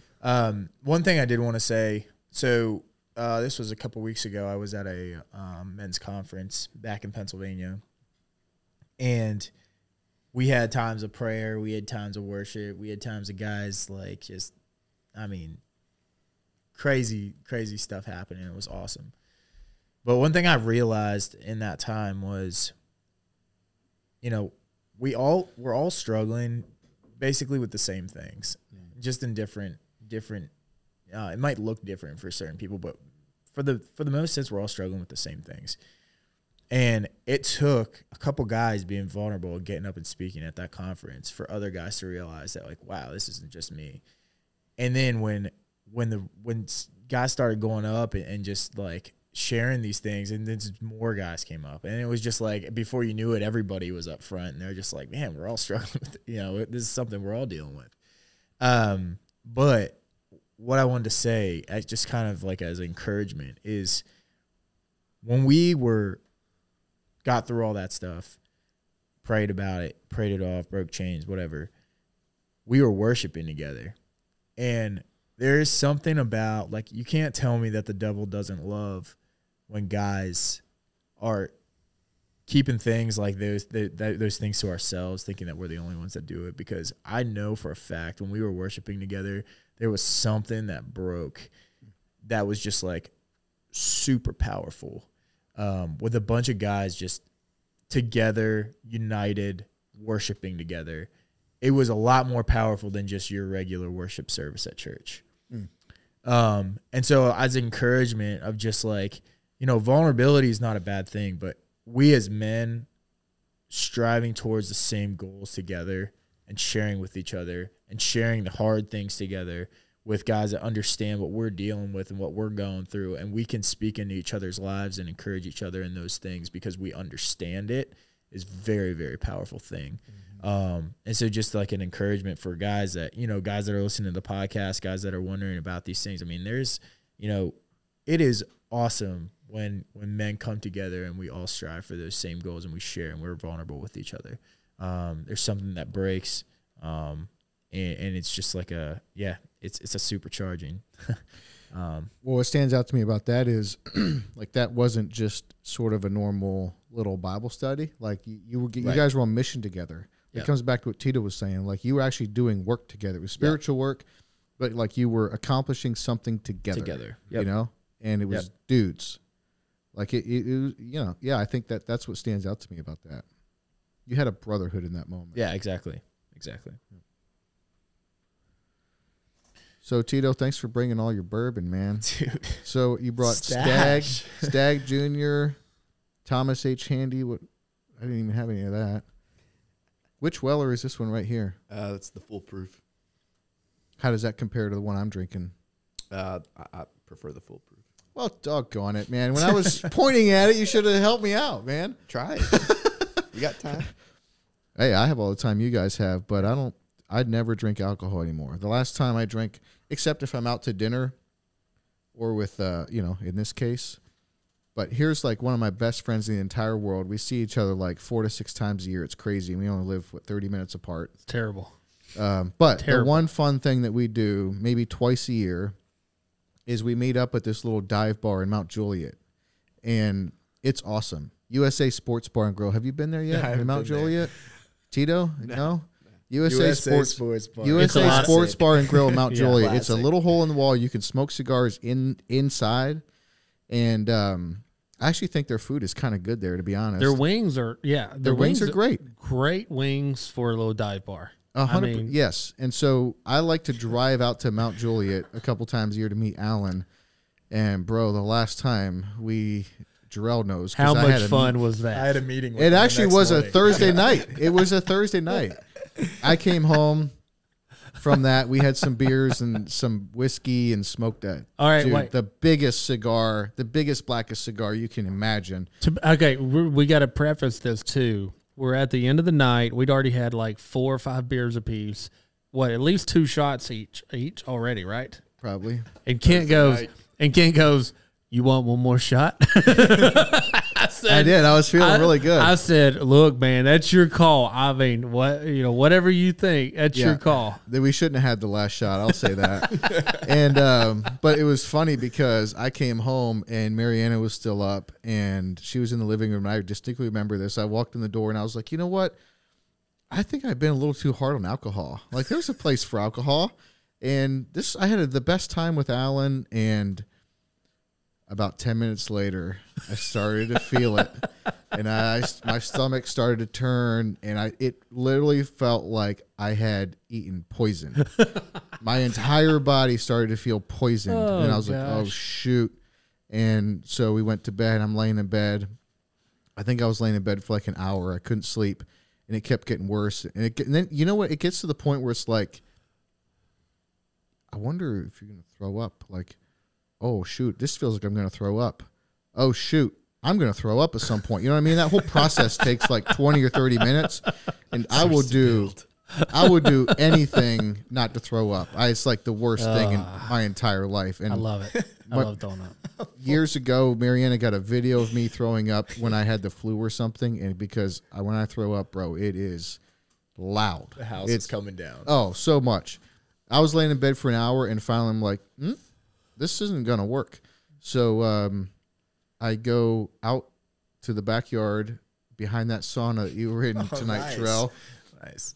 Completely naked at 11 o'clock at night and just retch my guts out by that fence over there multiple times. And I thought I had heard an owl. After I was done, I remember thinking, man, I feel like I heard an owl in the hedgerow down there. So I went back in, got to sleep, and literally until that next morning I had a meeting with Jarrell at 7:30 or whatever. I got up at 5 and couldn't sleep. I went to a diner and drank 2 or 3 cups of coffee, 8 pancakes. I was feeling completely poisoned. I think it was from the alcohol. I don't know. I was just totally poisoned. I barely could get through that meeting. And with you, I felt sick until 4 o'clock that night. And the next week, I was at the gym, and one of the guys there knows my neighbor across. I know where this is going. Yeah. And he was like, hey, your neighbor heard you throwing up the other night. What was that about? And I was like, oh, shoot. Here he was sitting out on his back porch at 11 o'clock at night with his wife. Oh, hearing you just He vomit heard me everywhere. vomiting my Naked. guts out in the Did- backyard. Completely naked. Thankfully, he did not see me. Oh, man. And he did the owl call. That was Did the he owl really? that I heard was him. Thankfully, he didn't come over. But anyhow, Oh gosh. Well, I feel really good having smoked 2 cigars and a little bit of bourbon. I feel thankfully, this I will be just had a fine. little bit of a headache the next morning. That was about it. That for was me. it. That was it. You know, maybe it was the food that you guys were talking about. Maybe the food isn't actually that good there. It was. I'm telling you, The we. food is actually good there. I should been have. food I should have poisoning. said It no coulda- on that it coulda last been. shot. It could have been food poisoning. I don't know because I haven't been sick like that in a while. So then I was like, you know what? I retract my statement about alcohol. It's straight poison. But it is But it's good though. It is good. I'm with you. I rarely drink now. Really? I mean, if I drink, I have to drink bourbon because beer just kind of blows me up. So, and I mean, I'm with you. If I'm not drinking with somebody, it's not as fun. Yeah. You know, I can handle vodka the best. It's of all of them, I can handle vodka the best. Bourbon. I mean, I prefer to drink bourbon for sure. I used to drink a lot of rye, foolproof rye. I mean, it was a saw going down your throat. But I think I was telling Tito maybe, but now I think my esophagus lining has been eaten up so much I can't. It just burns me. Yeah, right. It don't hurt my throat, but when it gets right here, boom, it hurts. Well, don't do that. I'm not. Oh, the thing I forgot to mention was the next day my dog's breath smelled a little bit like vomit. Oh no! Yeah, I never once thought about it. He ate it. No! That's awful. Well, it's gone now. Oh my gosh! That's awesome. Oh, man. All right. What else, guys? Anything you guys want to say in closing? A lot of fun. Glad we did it. fun. This is Yeah, great. thank for the you, invite. guys. This was awesome. Yeah, this was awesome. Yeah, I just really some honest enjoyed it. conversation, man. I love that. Yep, absolutely. Well, this probably won't come out until probably January, right, Colby? And then the plan for now is to release an episode every Thursday night at 7 p.m. Central. It's on all the podcast channels and YouTube, right? People can check Cool. it out there. All right, gentlemen. Thank you guys very much. Absolutely. Thank Good night, you, everybody. Try to catch me howling at the moon.